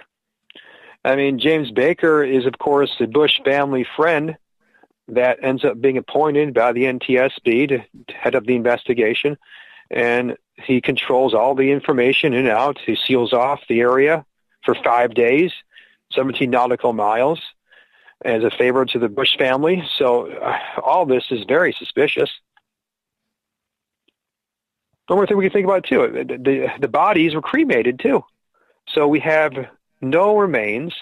You look at the autopsy report for JFK Jr.'s body, you can see a number of unusual things, one of which is his midsection is separated from the other half. There's dotted lines in the midsection, like it was separated into 2 sections. It was blown to bits. So the autopsy shows parts of the body that were separated, like in an explosion. So cremation, closed casket, strange things, all happening after the so-called accident for JFK Jr. The nightmare of his sister Caroline. Had to live through it through her dad, had to live through it through her uncle, and now had to live through it with her brother. Do you think because she was the only living Kennedy by that family tree that she was warned to keep quiet, or do you think she just finally said, enough is enough, I'm disappearing into the sunset so nobody hears from me again and my family is safe? I think, she internally just made the decision that she has no interest in running for politics. There was a brief consideration that Governor Patterson was thinking of appointing her to fill Senator Clinton's seat when she became Secretary of State, but she declined that. And Kirsten Gillibrand ended up getting the nomination. But other than that, that's the only time she ever even thought about getting into politics. So yeah, she kind of, I think, maybe even just internally felt that it was just the best idea just to stay out of politics. Yeah, I mean, you just can't do too much like that. You have to understand if you're in that point of view. I mean, I think all of us, if we were in that point of view where 2 of our family members, including your close brother, are dead due to assassination, and uncle is dead due to an assassination, and your mother has died previously, and you're the last one left, the last thing you're going to want to do is go cause a ruckus. You just want to live for your family at that point. Yeah, you have kids to take care of. At one point, you'd be the matriarch of the family. So it's just as important to survive, really, and just to stay under the radar, really, what we have to do. Yeah, exactly. And that's where I think the point is. You know, in regards to JFK Jr., in regards to this, do we know if he ever feared for his life, or was he just too cocky and brazen to even realize that the CIA would try, or any government agency for that part, would try and take him out?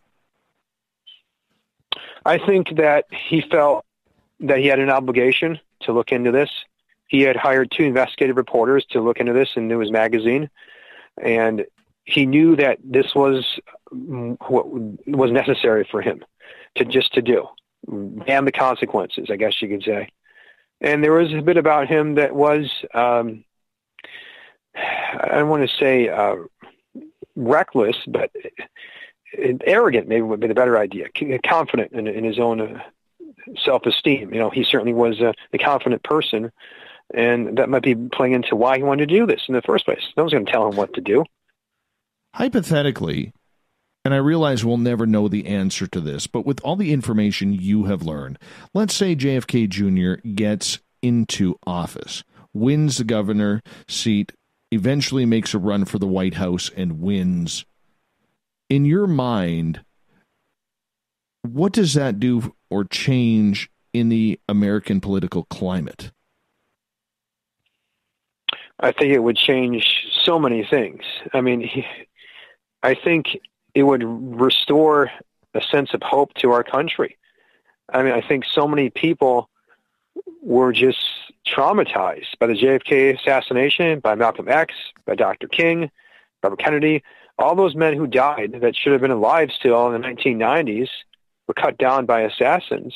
He would have been a new hope for our country, the United States. And a time of healing, I think, would have been possible for our nation. And there would have been a different approach to the war on terrorism, for example, more of an approach towards peace to the rest of the world, towards Muslim Americans, towards all kinds of things that could have been more of a sense where you respect everyone, not just one party or the other, where there's less polarization, a person that could be beloved by all Americans, president for all people. And I think that's why he's worth talking about still, because there are so little people like him anymore that everyone could kind of look at that's apolitical, I guess you could say. He's above politics. He always would just kind of shun politics and just treat everyone with respect. And I think that would have been what he brought to the presidency. Would 8 years have been enough to change the entire flow, considering how damaged and corrupt the United States political climate has become? I think, yeah, if we play this out, he would have been in office, gets reelected in 2008, he's in there till 2013, and leaves office January 2013. So he has a long time there to kind of rework the United States and bring the agency back to accountability, open up investigations into his uncle's assassination, to his father's assassination, and just to do things that were just a different approach towards helping everyone. And I think that's what's lost when he was cut down on July 16, 1999. What has been the reaction around this book from people maybe in the know, out of the know, or just general reaction that you are making some pretty hefty claims here? Now, I've been on a number of different programs, and the reaction has been very positive.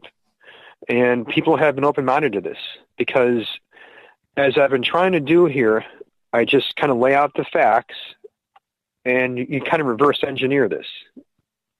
And you look at the crime scene. Witnesses saw an explosion. He wasn't suffering from disorientation. He never made a distress call. The Navy lied about the rescue beacon. And he was a good pilot. There was no bad weather conditions. So if you look at the evidence of the case, I think my approach has met with a lot of good reaction, because I'm not just kind of blowing smoke here. I'm looking at the evidence of the case and given that presentation, I think with logic and evidence, people kind of have looked at it and said, yeah, this makes a lot of sense. Do you think people want to know the truth? Do they want to know the truth about JFK? Do they want to know the truth about JFK Jr.? Because when you start getting into things like this, even in the field of ufology, with everybody talking about disclosure, I think there are certain topics that could really bring the entire stability of Washington, D.C. down. And I think the JFK assassination has that ability if it were to come out. You're right. And it's all pattern here. It's a kind of thing that could bring everything down because it goes through JFK, it goes through Dr. King, it goes through Robert Kennedy, it goes through JFK Jr., even goes through Teddy Kennedy. And I look at this in my book too, that Teddy Kennedy also almost died in a plane crash. It was June 19th, 1964. And on that plane was him and another senator from Indiana that was enemy of the agency too. And both of those men should have died. The plane crashed very mysteriously. Teddy Kennedy saw an explosion outside the aircraft. They just barely survived. So Severquitic also was unusual.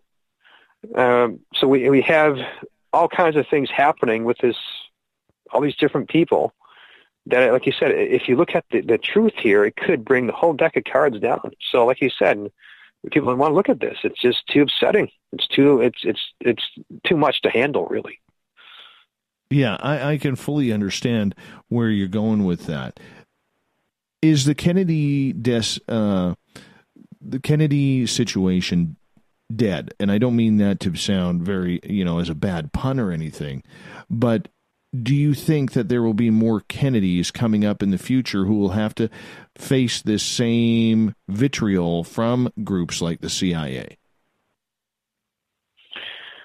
Well, I guess it just depends on who wants to take a risk.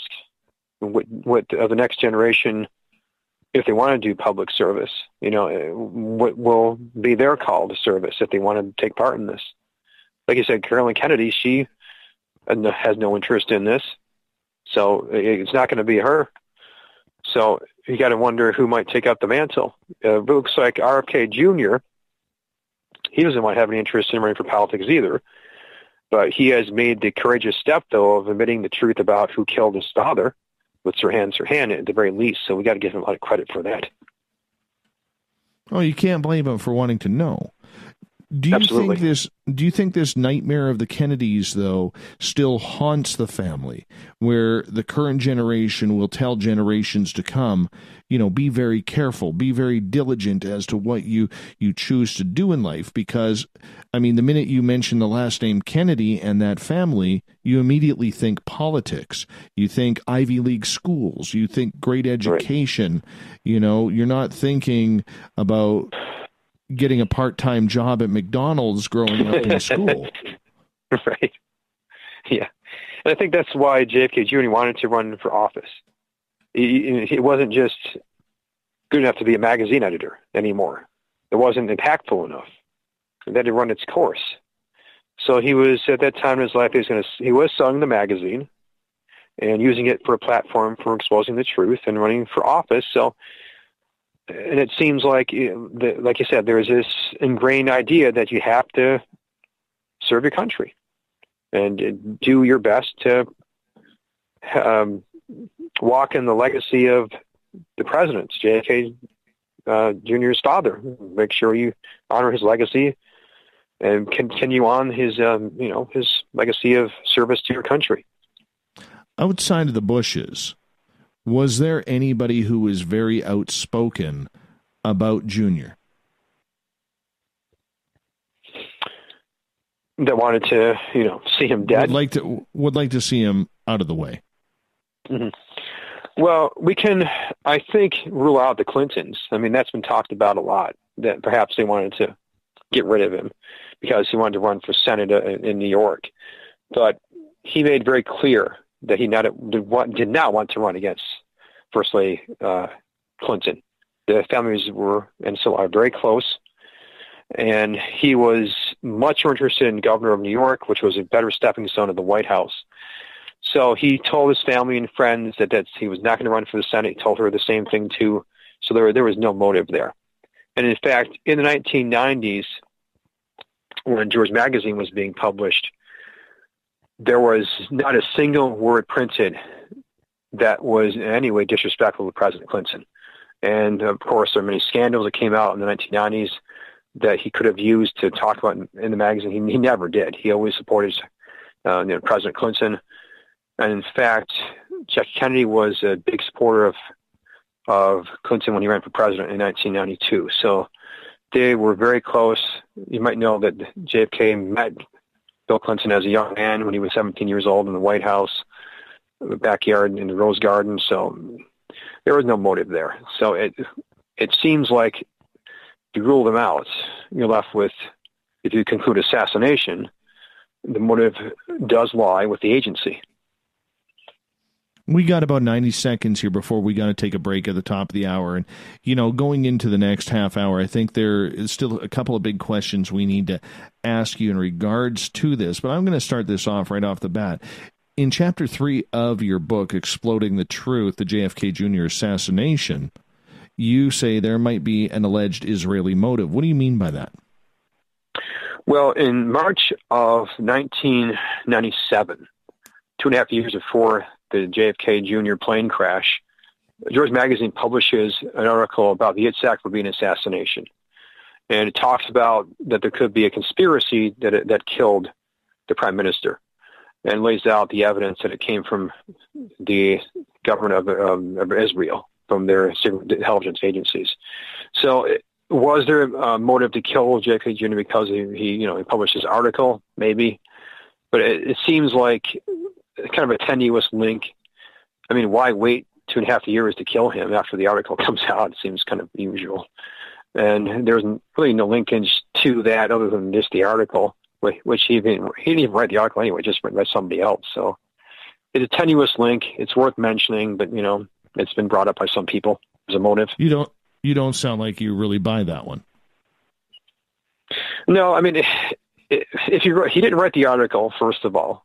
And the article is kind of, it's not even specific enough to even say too many bad things about the government of Israel. It's just to mention a few different things here and there. And if you want to kill him, why wait 2.5 years to do so? It seems strange. It's a long time to wait to kill someone if you're that mad at them for an article. No kidding. No kidding. John Koerner, you hold on here, my friend. We're going to put you on hold. We got you for another 30 minutes on Spaced Out Radio. Hour number 3 with John Koerner coming up right after this.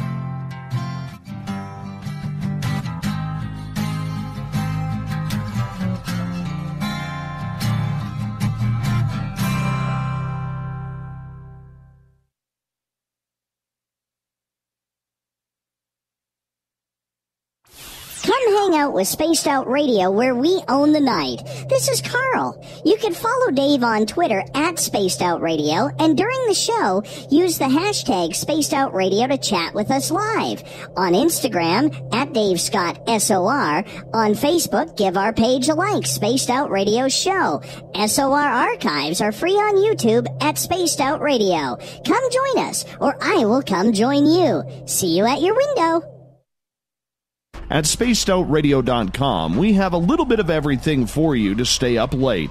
So while you're there, check out our SOR Newswire, where our team brings you stories of the weird and strange to the WTF from around the globe. News on Bigfoot, UFOs, paranormal, Darwinian-type crime tales. It's the stories that the mainstream media usually won't touch. Well, we got them all on the SOR Newswire, only at spacedoutradio.com. You're listening to Spaced Out Radio Live with Dave Scott on the Deep Talk Radio Network.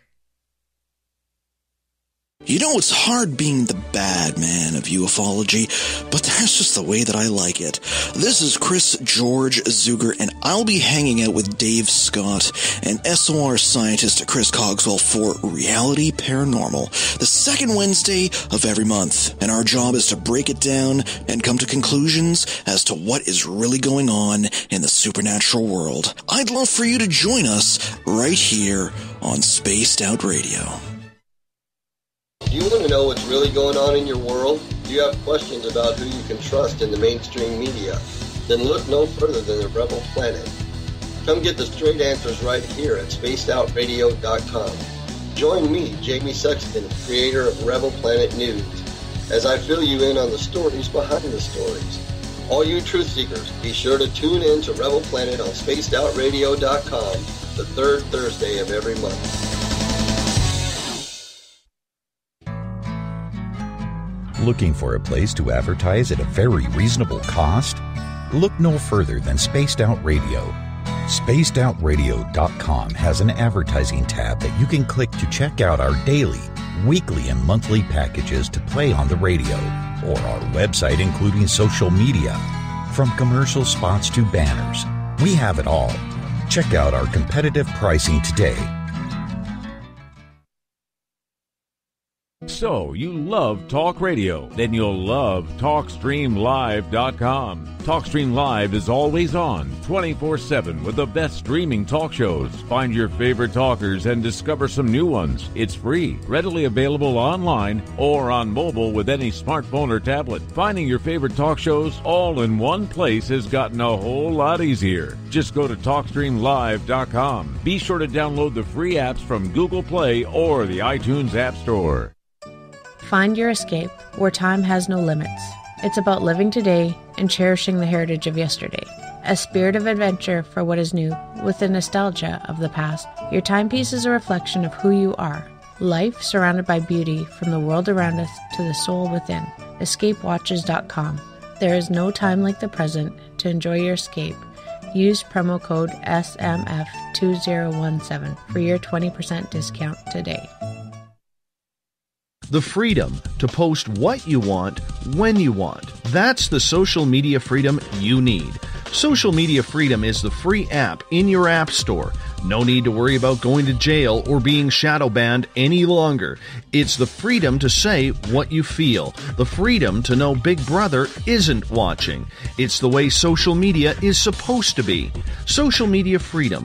It's time to set yourself free. Download from your app store today.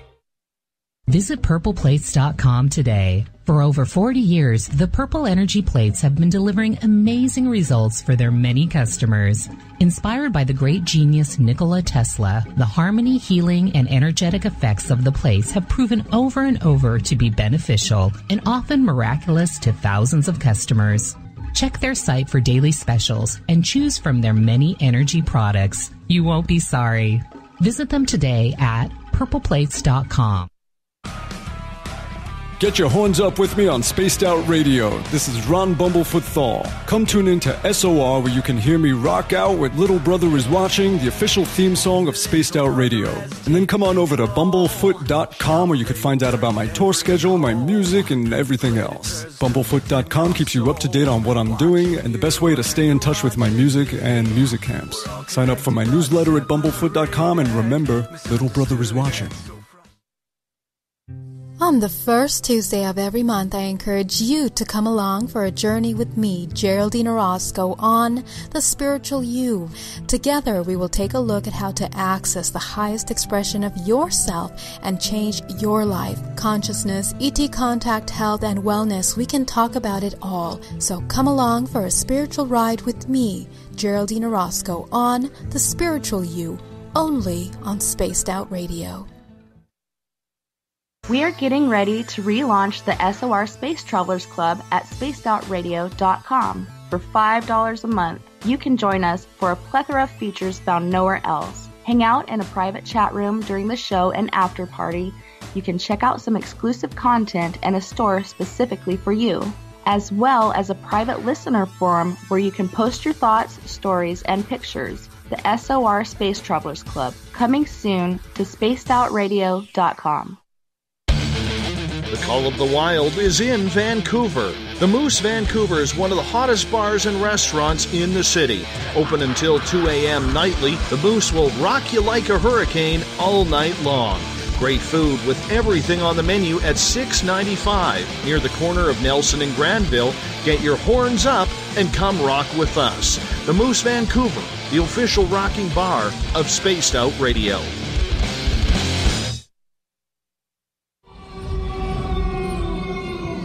Hey, this is Canadian Paranormal Investigator Mike Moore. The third Wednesday of every month, I'll be teaming up with Dave Scott to bring you Ghosts of the Great White North. Each month, we will bring on guests from across Canada to discuss their ghostly encounters. Canada is a paranormal hotbed with stories you've never heard, so we're going to bring them to you. So get comfy on your Chesterfield, grab a donut, and join us, eh?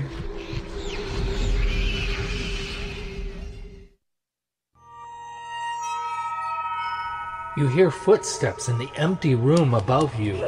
A rocking chair begins rocking by itself. Don't be afraid of the things that go bump in the night. Reach for Spirit Storybox, the iPhone app the Huffington Post UK called the only ghost hunting app you will ever need.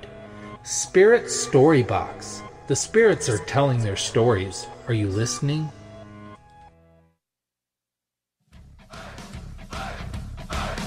Would you like to connect with us? Head to spacedoutradio.com for all your latest show info.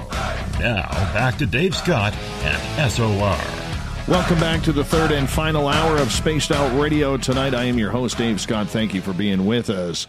This weekend, while I am off finding my Zen and my Chi, I'm turning over the studio to Tessa Nicole Thomas with Spaced Out Weekend, because we got you covered 7 days a week. Tessa gets going at 9 o'clock Pacific, midnight Eastern at spacedoutradio.com. We welcome back everyone listening in on the SOR Radio Network, Deep Talk Radio, and Rev Radio. Don't forget, you can check out all of our archives for free at youtube.com/Spaced Out Radio. Just do old Davey the favor and hit that subscribe button. Desert Clam has set the password for tonight in the SOR Space Travelers Club. Calipesian.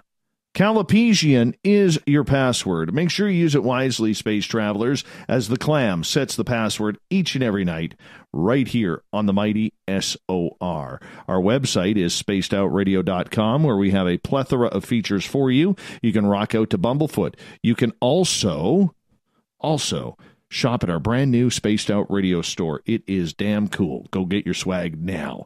And, of course, read up on the SOR Newswire provided by Captain Shirk and so much more.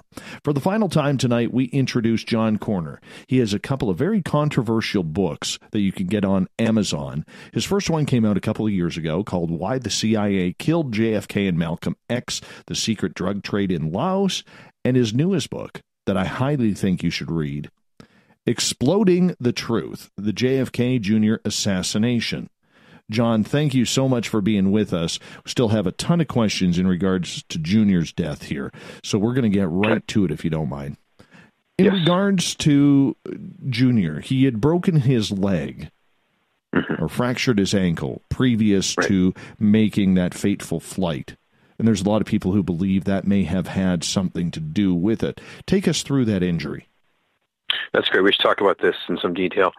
So this was the weekend of Memorial Day, May 30th, 1999. About, month and a half before the assassination. And he has this accident where he's doing paragliding, parasailing, and he fractures his ankle. Doesn't break it, just fractures it. So he has all of June and 16 days into July for this to heal. So the day before the assassination, this is a Thursday morning, he goes to the doctor, has the cast removed.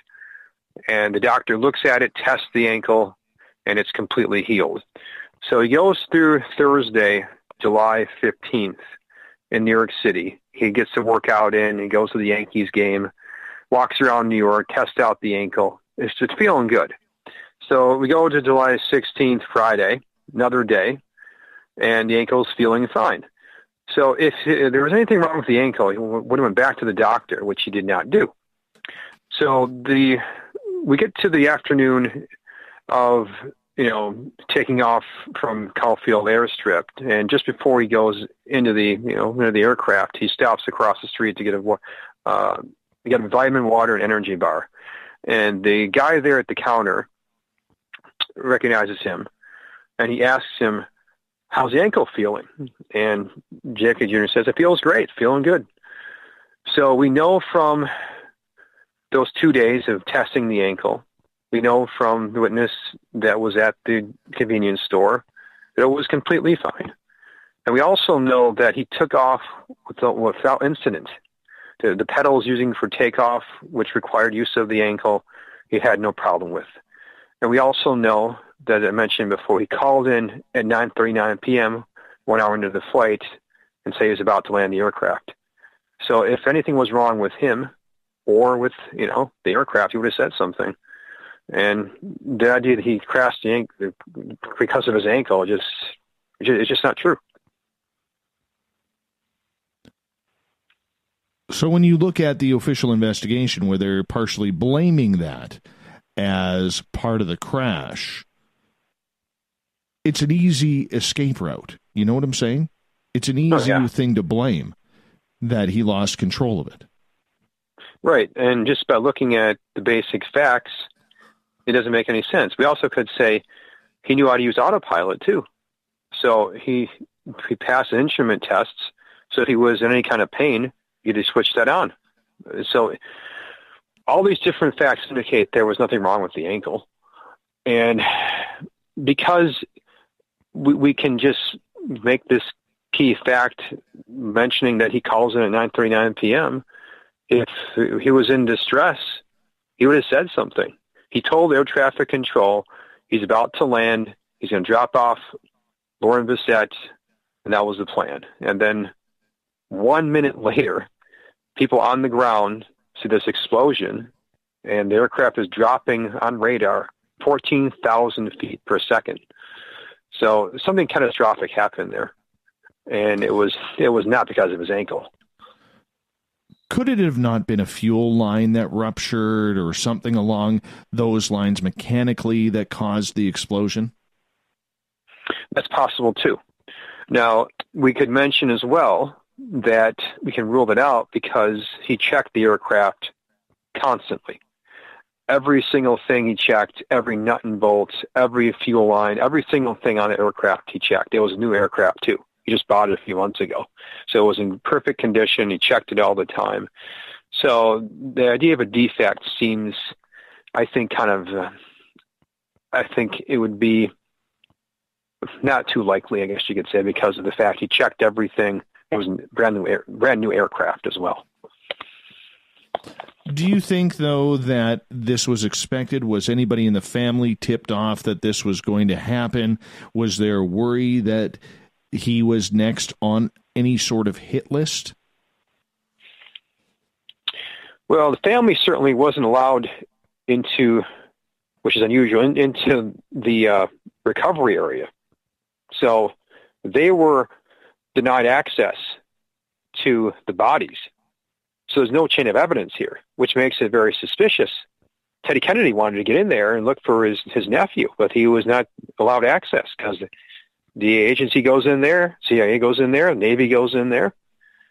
And again, the best evidence that we have that they're covering something up is because they lied to the American people. At 2:15 a.m., they put out this lie that one of their own aircraft is in the water there, this downed Navy military aircraft. It was not the Piper Saratoga. So if that's the case, where's the dead pilot? Where's the wreckage for that aircraft? How do you cover that up? You can't. It'd be too much. It must therefore be the Saratoga there in the water, and they need more time to make this look like an accident. That is such the key thing there to point to that they're covering something up. And I mentioned before, you can't confuse the rescue because one is like a foghorn, one is like a shrill sound. So that fact alone shows they're covering things up. No family allowed in, no media allowed in. 5 days to recover the bodies in 100 feet of water, run by James Baker. None of this makes any sense.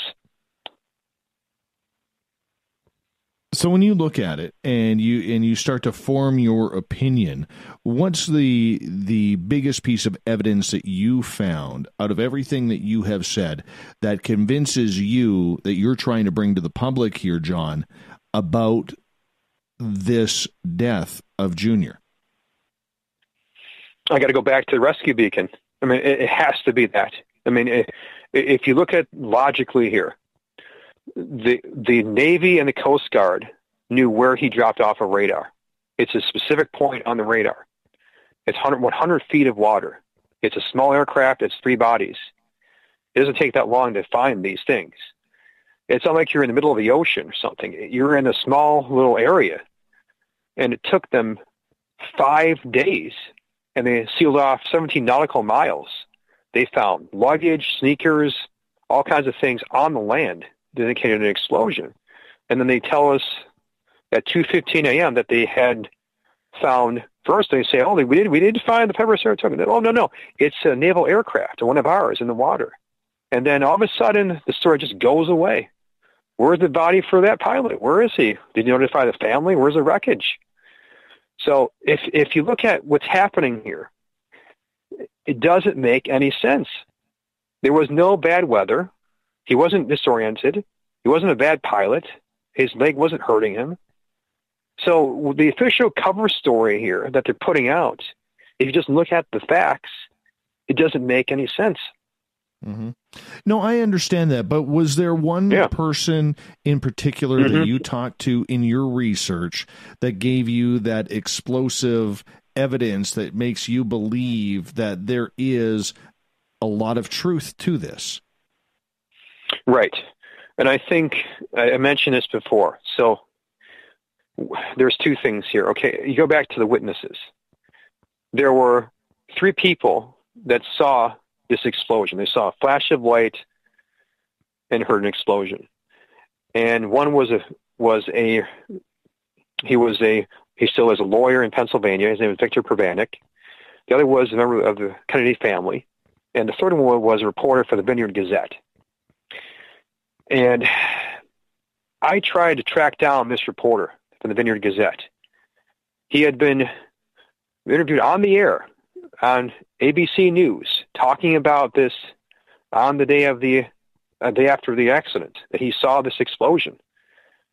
And I tried to track down his name, and as I mentioned, I failed 3 times to find the microfilm, denied it, until I got the film from the Library of Congress and found his name.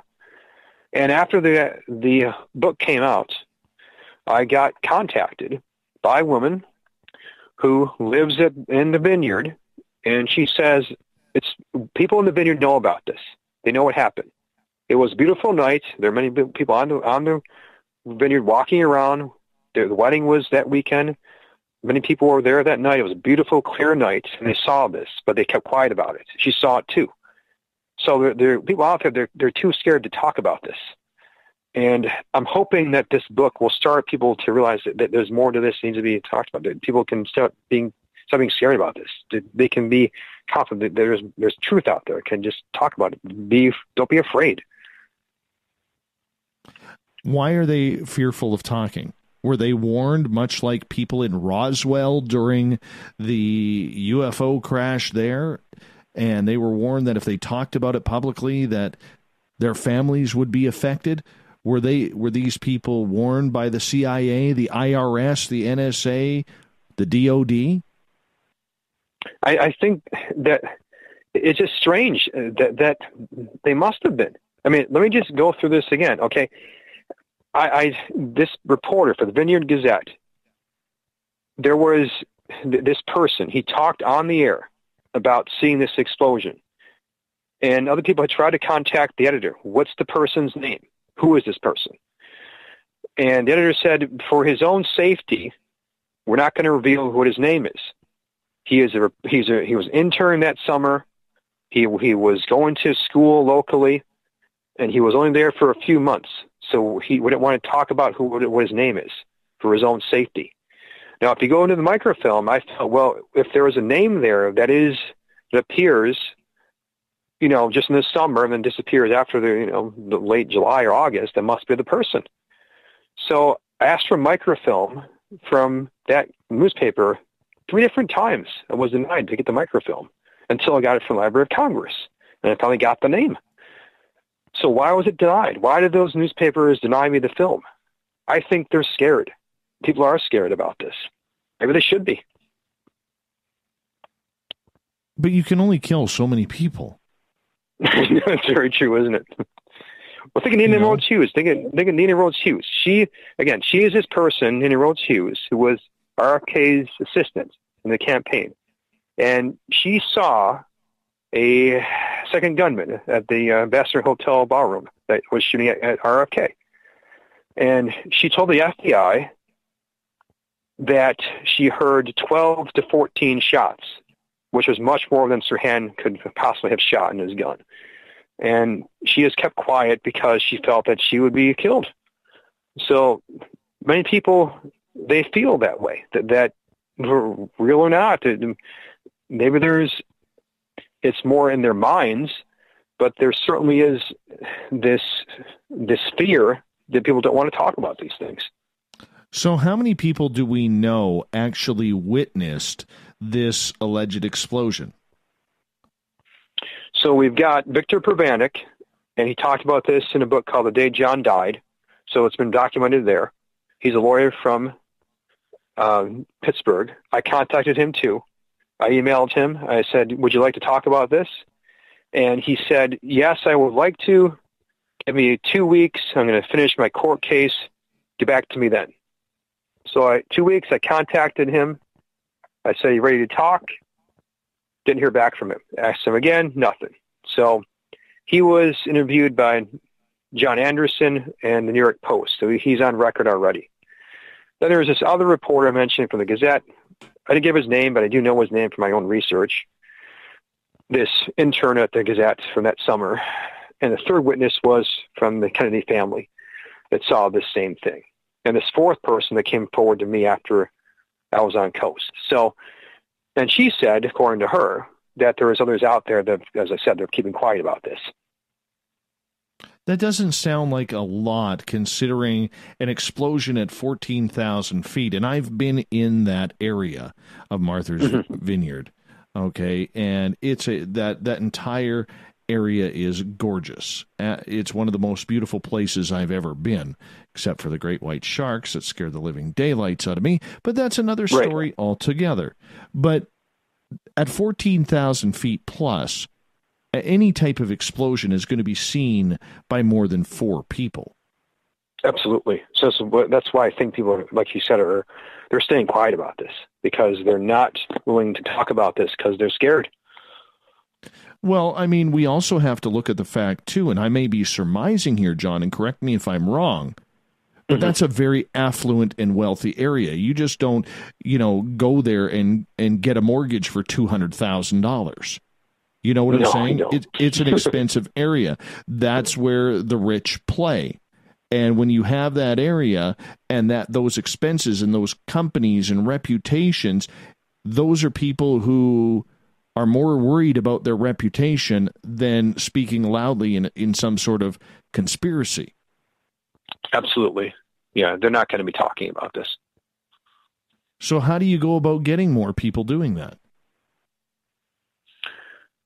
I think you got to just start, slowly, just one at a time. As like with the Kennedy assassination, it took several years. People just even talk about that, where they got to the point where they could feel like there were serious questions about what happened in Dallas. I mean, even just like with Sirhan. I mean, we can only really say just recently that we know what really happened there because the assassin came forward and admitted this, how he was brainwashed by the agency. So it takes, in some cases, decades. And we're going to get to next July, and we're going to hear the same thing. I guarantee it. The media is going to say that he was a reckless pilot, that there was disorientation, that the weather was bad, that his foot was hurting him. All that stuff is going to be said again next July, and it's going to make me sick because it's not the truth. Mm-hmm. Do you see that truth ever coming out? Much like people hold hope that JFK Sr. and the truth will come out about his assassination. I do have that hope. I mean, I hope this book will help with that. I mean, if people can just use it as a tool to just show the world what really happened. I mean, that these were good men. They were trying to do things. They're trying to change the world in a way, in a positive way, in a way a hopeful way to serve their country. And accident or not, it's just tragic because we have in both of these men, the rest of their lives would have been filled with things that could have helped the United States for peace and service to our country. And I think that's kind of what makes this so tragic. Has anybody in the government or within the CIA read your book and approached you and said, you're 50% of the way there, you're 80% of the way there, where did you get all of these facts? Have you had that happen yet? I did. After the first book came out, and when it went on Coast, I got contacted privately by 2 pilots from Air America. And they had said, yeah, this is what was going on in Southeast Asia. They were part of the pilots that were moving the drugs, and they regretted it, because what was happening is, because if you look at the consequences, they were moving drugs to their fellow American GIs in Vietnam that were addicted to heroin, and it made them killing themselves, committing suicide because of drug addictions. So the whole story here is just so tragic, and so many different tentacles that this goes into. What about for the JFK Jr. story? Now, this one, again, the book has just come out in October, so it's still a little bit fresh. But the contacts that I have been given, like with, I mentioned, just the witness that contacted me. So up until now, nothing yet for that, but we'll see. But with the other one, I did get contacted. All right. I got one final question from our audience before we got to wrap this up, because we only got about 2 minutes left with you here. And this question comes from Tripp. He's saying, Mr. Koerner, do you think there was any type of connection between the TWA Flight 800 and JFK Jr.? Interesting, because you have the same area we're talking about here. So we have the possibility here, I think, that when you have the area that you're talking about, if you want to take down an aircraft, it's better to do so over water.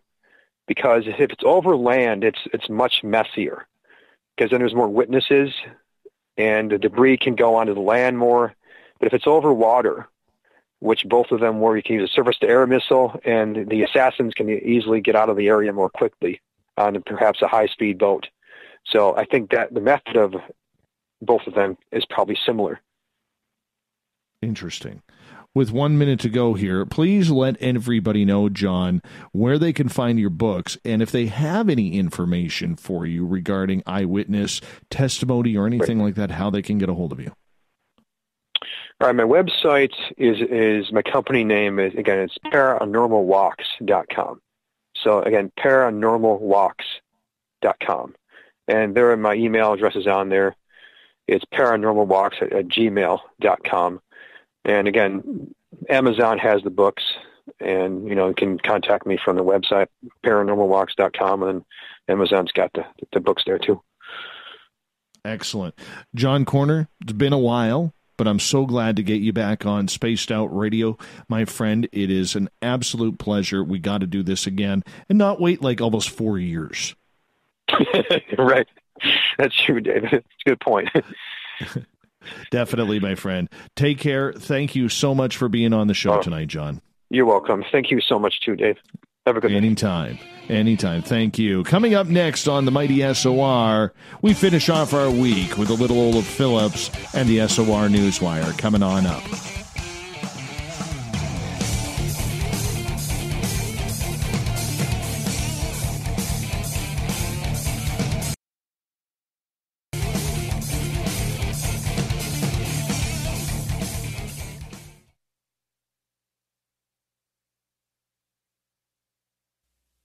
You're listening to Spaced Out Radio Live on the Deep Talk Radio Network.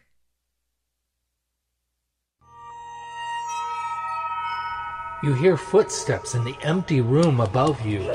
A rocking chair begins rocking by itself. Don't be afraid of the things that go bump in the night. Reach for Spirit Storybox, the iPhone app the Huffington Post UK called the only ghost hunting app you will ever need. Spirit Storybox. The spirits are telling their stories. Are you listening? Hello, this is your guitar man, Ron Bumblefoot Thal, and I have to tell you, I love the response I get for Little Brother is Watching from Spaced Out Radio fans. It's amazing how music can inspire and make people think deeper about what's going on in the supernatural world. You can head over to my website, bumblefoot.com, to check out my music, my guitar workshops, my touring, even check out some of the hot sauces that I'm working on. And make sure you keep on listening, because with Spaced Out Radio, you know Little Brother is watching. Are you intrigued by Paranormal Talk Radio? You'll love the new Paranormal Radio app from TalkStream Live. You'll find a great selection of talk shows covering UFOs, ghosts, strange phenomena, and much more. Download the Paranormal Radio app now and start listening to the very best in paranormal talk entertainment, including the network you're listening to right now, the Paranormal Radio app, free in Google Play and the iOS App Store. Heading to Vancouver and looking for a night on the town? The Moose Vancouver is the bar that never stops rocking until 2 a.m. every night. The Moose has great food with everything on the menu from $6.95 to $8.95. Fantastic, vibrant staff and rock and roll that will bring you back to when the music was real, the hair was long, and the guitars were rocking. Get your party on at the Moose Vancouver, the Spaced Out Radio. Visit purpleplates.com today. For over 40 years, the Purple Energy Plates have been delivering amazing results for their many customers. Inspired by the great genius Nikola Tesla, the harmony, healing, and energetic effects of the plates have proven over and over to be beneficial and often miraculous to thousands of customers. Check their site for daily specials and choose from their many energy products. You won't be sorry. Visit them today at purpleplates.com. Did you know Spaced Out Radio runs 7 days a week? Hi there, this is Tessa Nicole Thomas, and I'm here to take you on a paranormal journey each Saturday and Sunday night. Why change the station when you have it all right here? Together, we'll hang out and share some strange and scary stories. And don't forget, we have Psychic Sundays as well, so come tune in Spaced Out Weekend. We get going at 9 p.m. Pacific, midnight Eastern, only at spacedoutradio.com, where we own the night. Hi there, this is Geraldine Orozco from San Francisco's Bay Area Meditation. I invite you to join me the first Tuesday of every month with Dave Scott for Spaced Out Radio's The Spiritual You. In this fast-paced world we live in, it's time for you to take some time for you. We'll cover every possible subject from powerful meditation to healing techniques to your own intuition and spirituality. So come join us for The Spiritual You. You know, it's hard being the bad man of ufology, but that's just the way that I like it. This is Chris George Zuger, and I'll be hanging out with Dave Scott and SOR scientist Chris Cogswell for Reality Paranormal, the second Wednesday of every month. And our job is to break it down and come to conclusions as to what is really going on in the supernatural world. I'd love for you to join us right here on Spaced Out Radio. So, you love talk radio? Then you'll love TalkStreamLive.com. TalkStream Live is always on, 24/7 with the best streaming talk shows. Find your favorite talkers and discover some new ones. It's free, readily available online or on mobile with any smartphone or tablet. Finding your favorite talk shows all in one place has gotten a whole lot easier. Just go to TalkStreamLive.com. Be sure to download the free apps from Google Play or the iTunes App Store. A timepiece is a reflection of who you are, and what better way to show off the real you than with an Escape watch? Escape is a lifestyle brand accessorizing your days and nights. Choose to escape and create the life of discovery that you deserve. Dream, play, unite with your own personalized Escape watch. Head to escapewatches.com.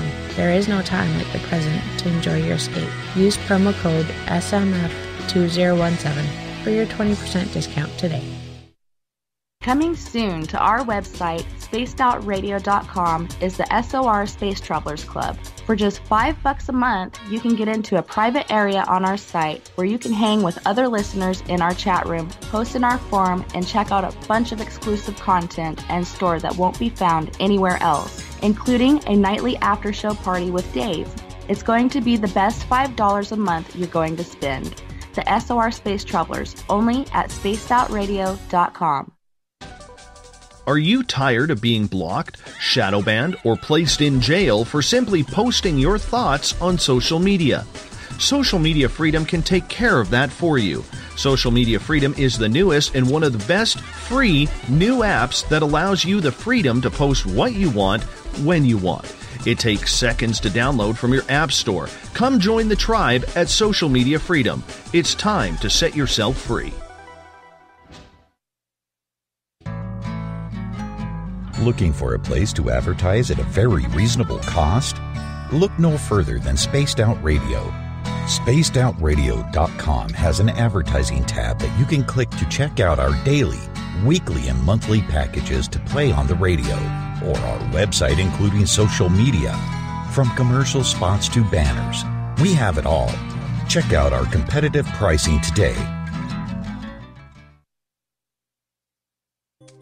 We're bringing scientific thought to the paranormal. Hi there, this is Spaced Out Radio scientist Chris Cogswell. Join me, Chris Zuger, and Dave Scott the second Wednesday of every month, where we break down the who from the woo when it comes to everything paranormal. We'll investigate and try to bring sensible answers to those straight and sometimes outlandish questions people have. Hey, not everything is an answer, but we'll do our best. Listen in to Reality Paranormal only on Spaced Out Radio.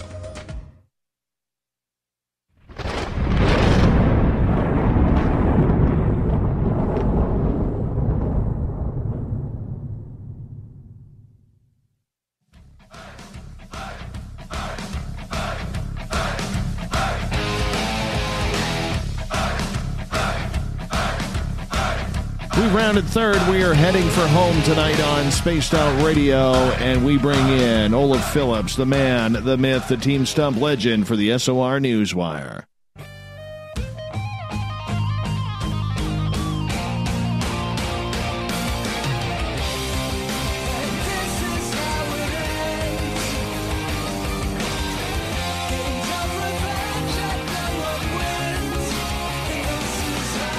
The news is always changing, which is why we bring you the SOR Newswire, which can be found on our website, spacedoutradio.com, by clicking on the news section.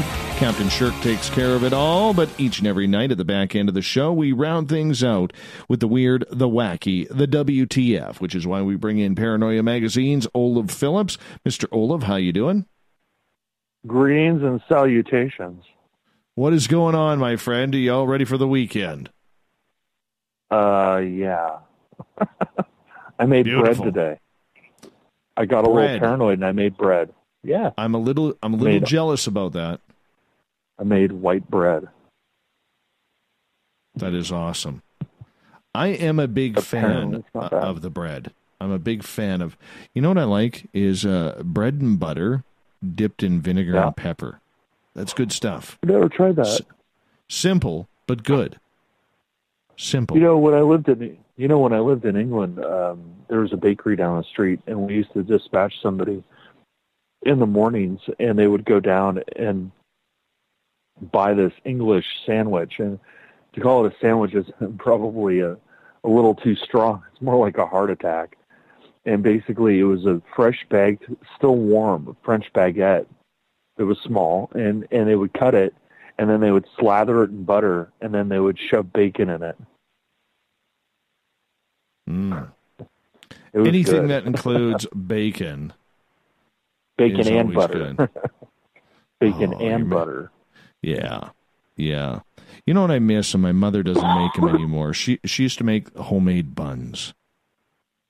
And I remember, like, when she was making homemade buns, I would take like a dozen of them that are still like warm, throw some butter in there, and just hammer them.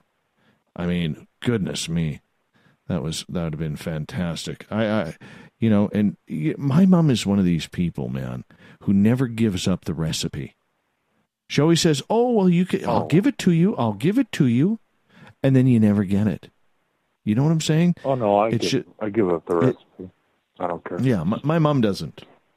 My mom doesn't. She is one of those. Well, I've been under a lot of pressure from various people to make a cookbook, a paranoia cookbook. So I've thought about it. I just haven't gotten there yet. Too busy with cryptid movies. Yeah, no kidding. Let's get to the news, my friend. Okay, I've got probably the most important question of the night for you. Are you ready? Sure.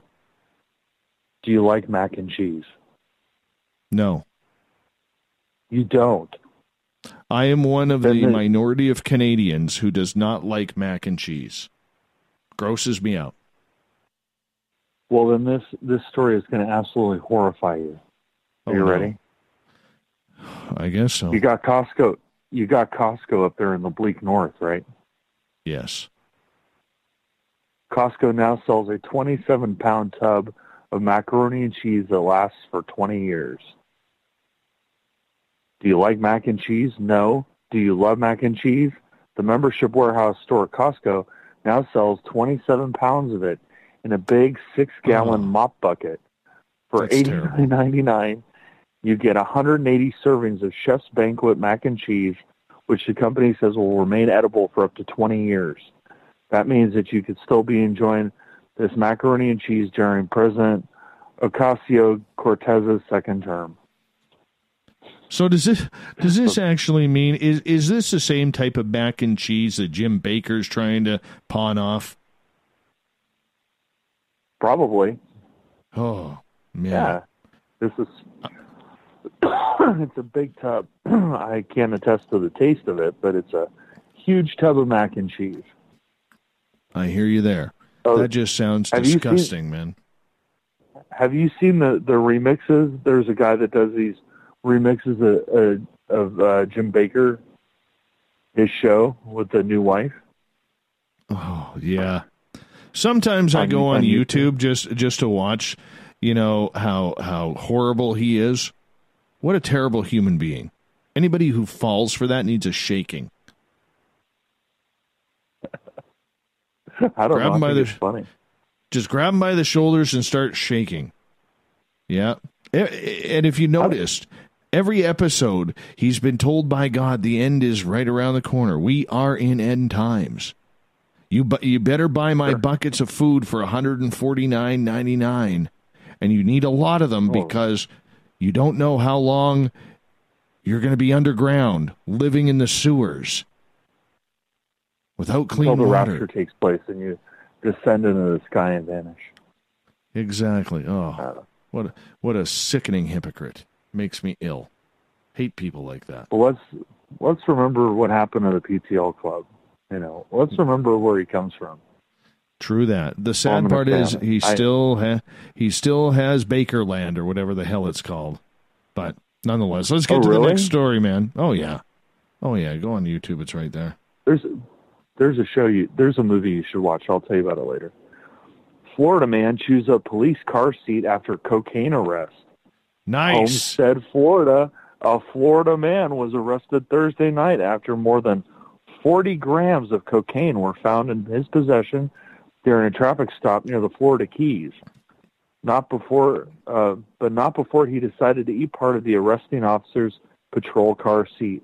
According to Monroe County Sheriff's Office, Melvin Stubbs, 37 of Homestead, was charged with cocaine trafficking and resisting arrest.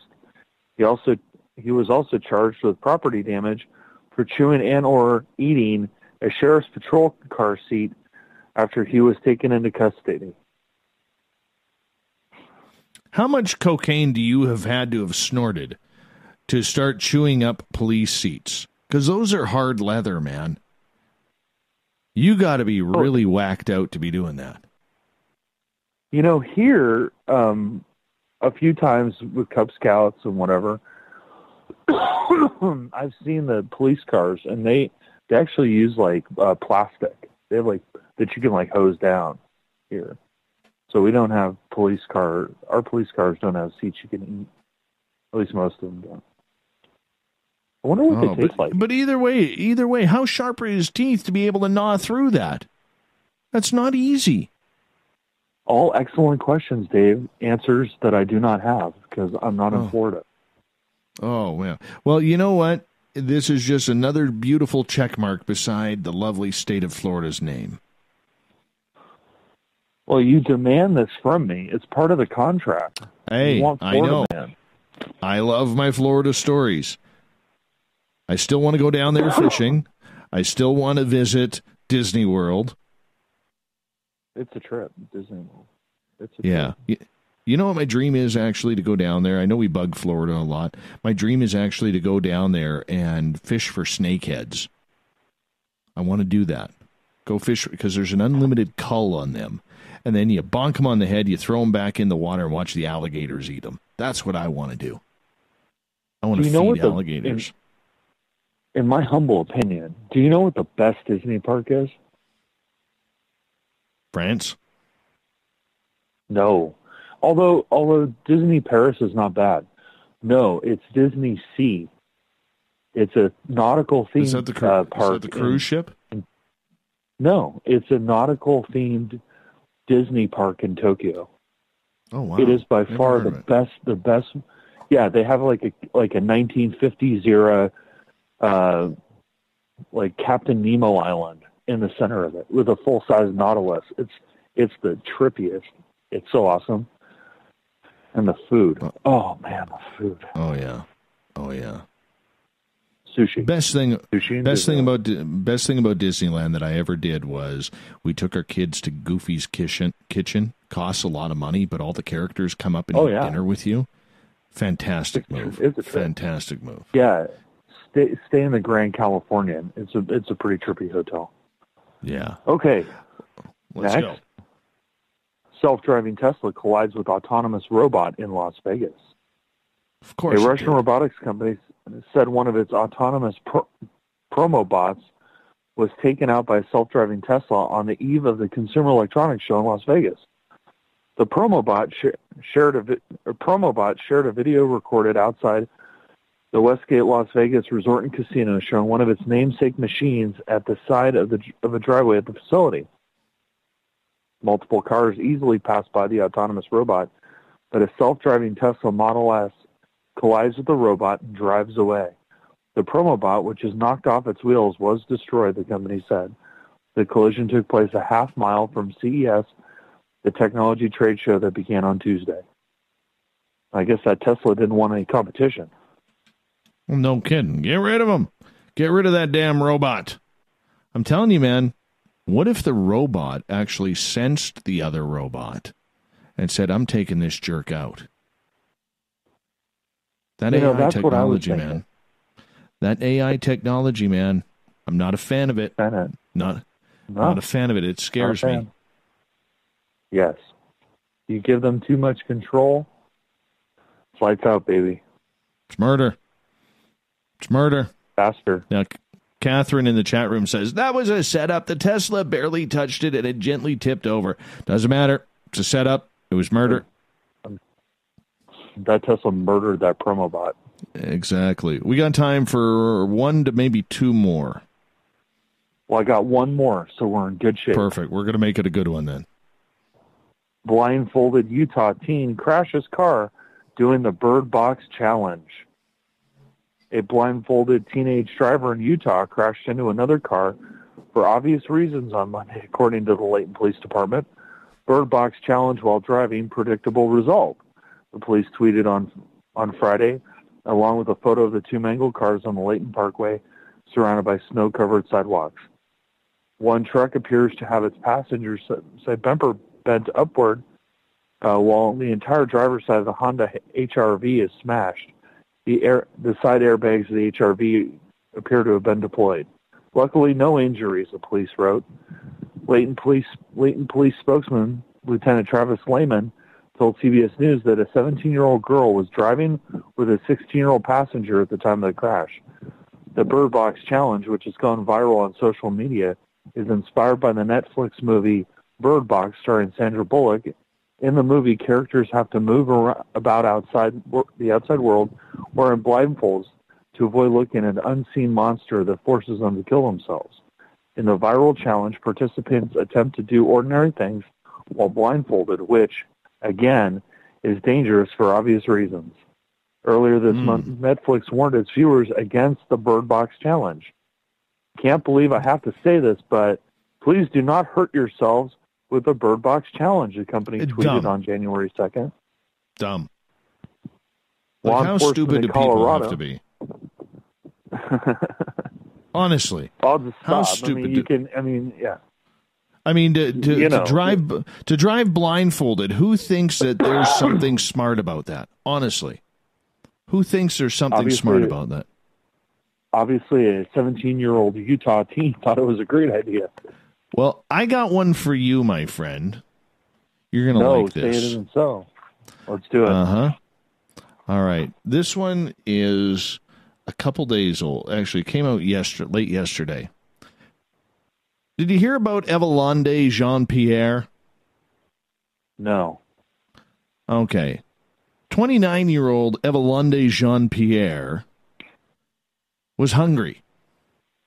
So she broke into a Florida police substation, walked into the cafeteria, ate an officer's chicken dinner, and then took off. Now, this isn't just the end of this. She broke into the police station to eat. She was there for about 45 minutes, left her wallet behind containing her 2 ID cards. All right. But she didn't go through the door. She actually broke a window and then shoved the chicken dinner in the microwave and then walked out. Okay. Who does this? Okay. Who breaks into a police station to eat an officer's lunch? Why is this happening in Florida? Why? I think there's some sort of a dimensional rift in Florida. It's definitely. I've looked.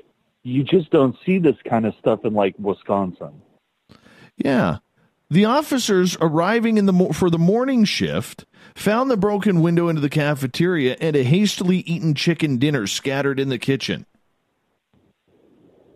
At what point does Evelande think in her brain that this is a good idea? She's charged with burglary. Court records do not show if she has an attorney or not. Unbelievable. Unbelievable. We got to go to the thought of the day after that one. I'm speechless. You should be. You should be speechless. It's ridiculous. Who does Maybe this? She'll break into Costco. She can break into Costco and have mac and cheese. Really Thought of the day happens every night at this time, man, where we put a question on our Facebook and Twitter pages, then read your responses on the air. Today's Thought of the Day is as follows. Does it even matter if the JFK conspiracy is ever fully revealed? Your thoughts. William states, no. People are going to believe what they want to believe regardless of any evidence brought to light. Trixie, I do not believe it would carry any impact whatsoever because it happened almost 60 years ago. And I lost my page just like that. Son of a gun. Hit that button. Hit the wrong button. No. I think it would matter. Oh, I do too. But all right. So it goes. I'll read Tricks again. I do not believe it would carry any impact whatsoever because it happened almost 60 years ago, and that's ancient history. People will not care. Our country has been banded together for 222 years, and 60 means that's 1/4 our history. Old news. Russ, it has been. That's all he put. Amy, yes, because I want to know how much our government lied to us about that and all the other crap they lie to us about. Matt, doesn't matter because we all know the CIA did it. Kennedy would have ended the Cold War by the middle of his second term, putting people like George H.W. Bush out of power. Robert, well, I'm sure only what they wanted would be revealed. Oswald lives in Soviet Union and then visits Soviet embassy in Mexico shortly before assassination. Then he is killed? Kelly, not really. If the entire truth was put out, would anyone who had any contradictory theories believe it? What I see these days, I highly doubt it. People don't want the truth, even if it goes against their beliefs. Sleepy Dave, yes, it matters, but the truth will not come out. National security reasons, I am sure. Duck, Jim Mallard from the Mallard Report. Not too much went away in a fire. He's always so deep. James, pretty sure it has been revealed for years, just not by the corporate overloads media propaganda delivery system programmed. I don't think he likes the media. Reverend Keith, yes, it must be fully revealed. If the U.S. powers that be do not start addressing the desires of the people will take the option out of their hands. Historically, this has a body count and everyone loses. Carl, Sadly, it won't matter a damn bit. The first post by William Pullen said it perfectly. This is just the way we are. Always have been. Marianne, I always thought the Mafia did it to revenge Marilyn Monroe's killing by the Kennedys. And then Barry Taff. We're going to try and get him on the show. Yes, it does. Oh, man, a few words. Captain Shirk. I think that people need to understand the absence of closure. Without it, a huge sorrow lives inside of you forever. The mind wishes for answers, for reconciliation, and for anything that would make sense. Until then, it is a continual sadness. I experienced it all as it happened, and I would love to know the truth. Final word of the night goes to Mr. Joe Allgaier. JFK shot Oswald first.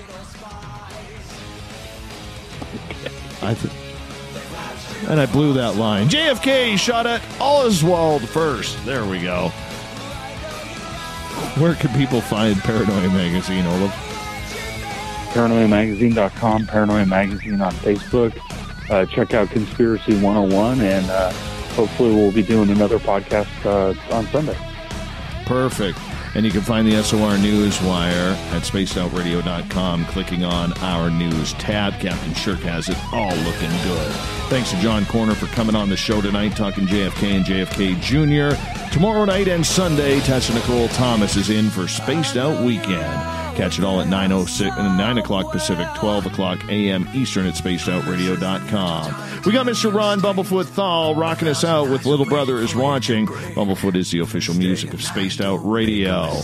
Big thank you to all of you taking part in the chat rooms, listening in on the shows, all of our new listeners we gained this week, and everybody on Twitter at hashtag Spaced Out Radio. Thanks for making it a fun week, because together, my friends,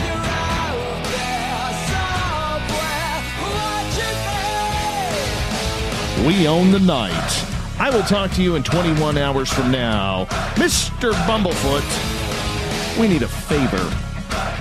We need you to take us home. Good night.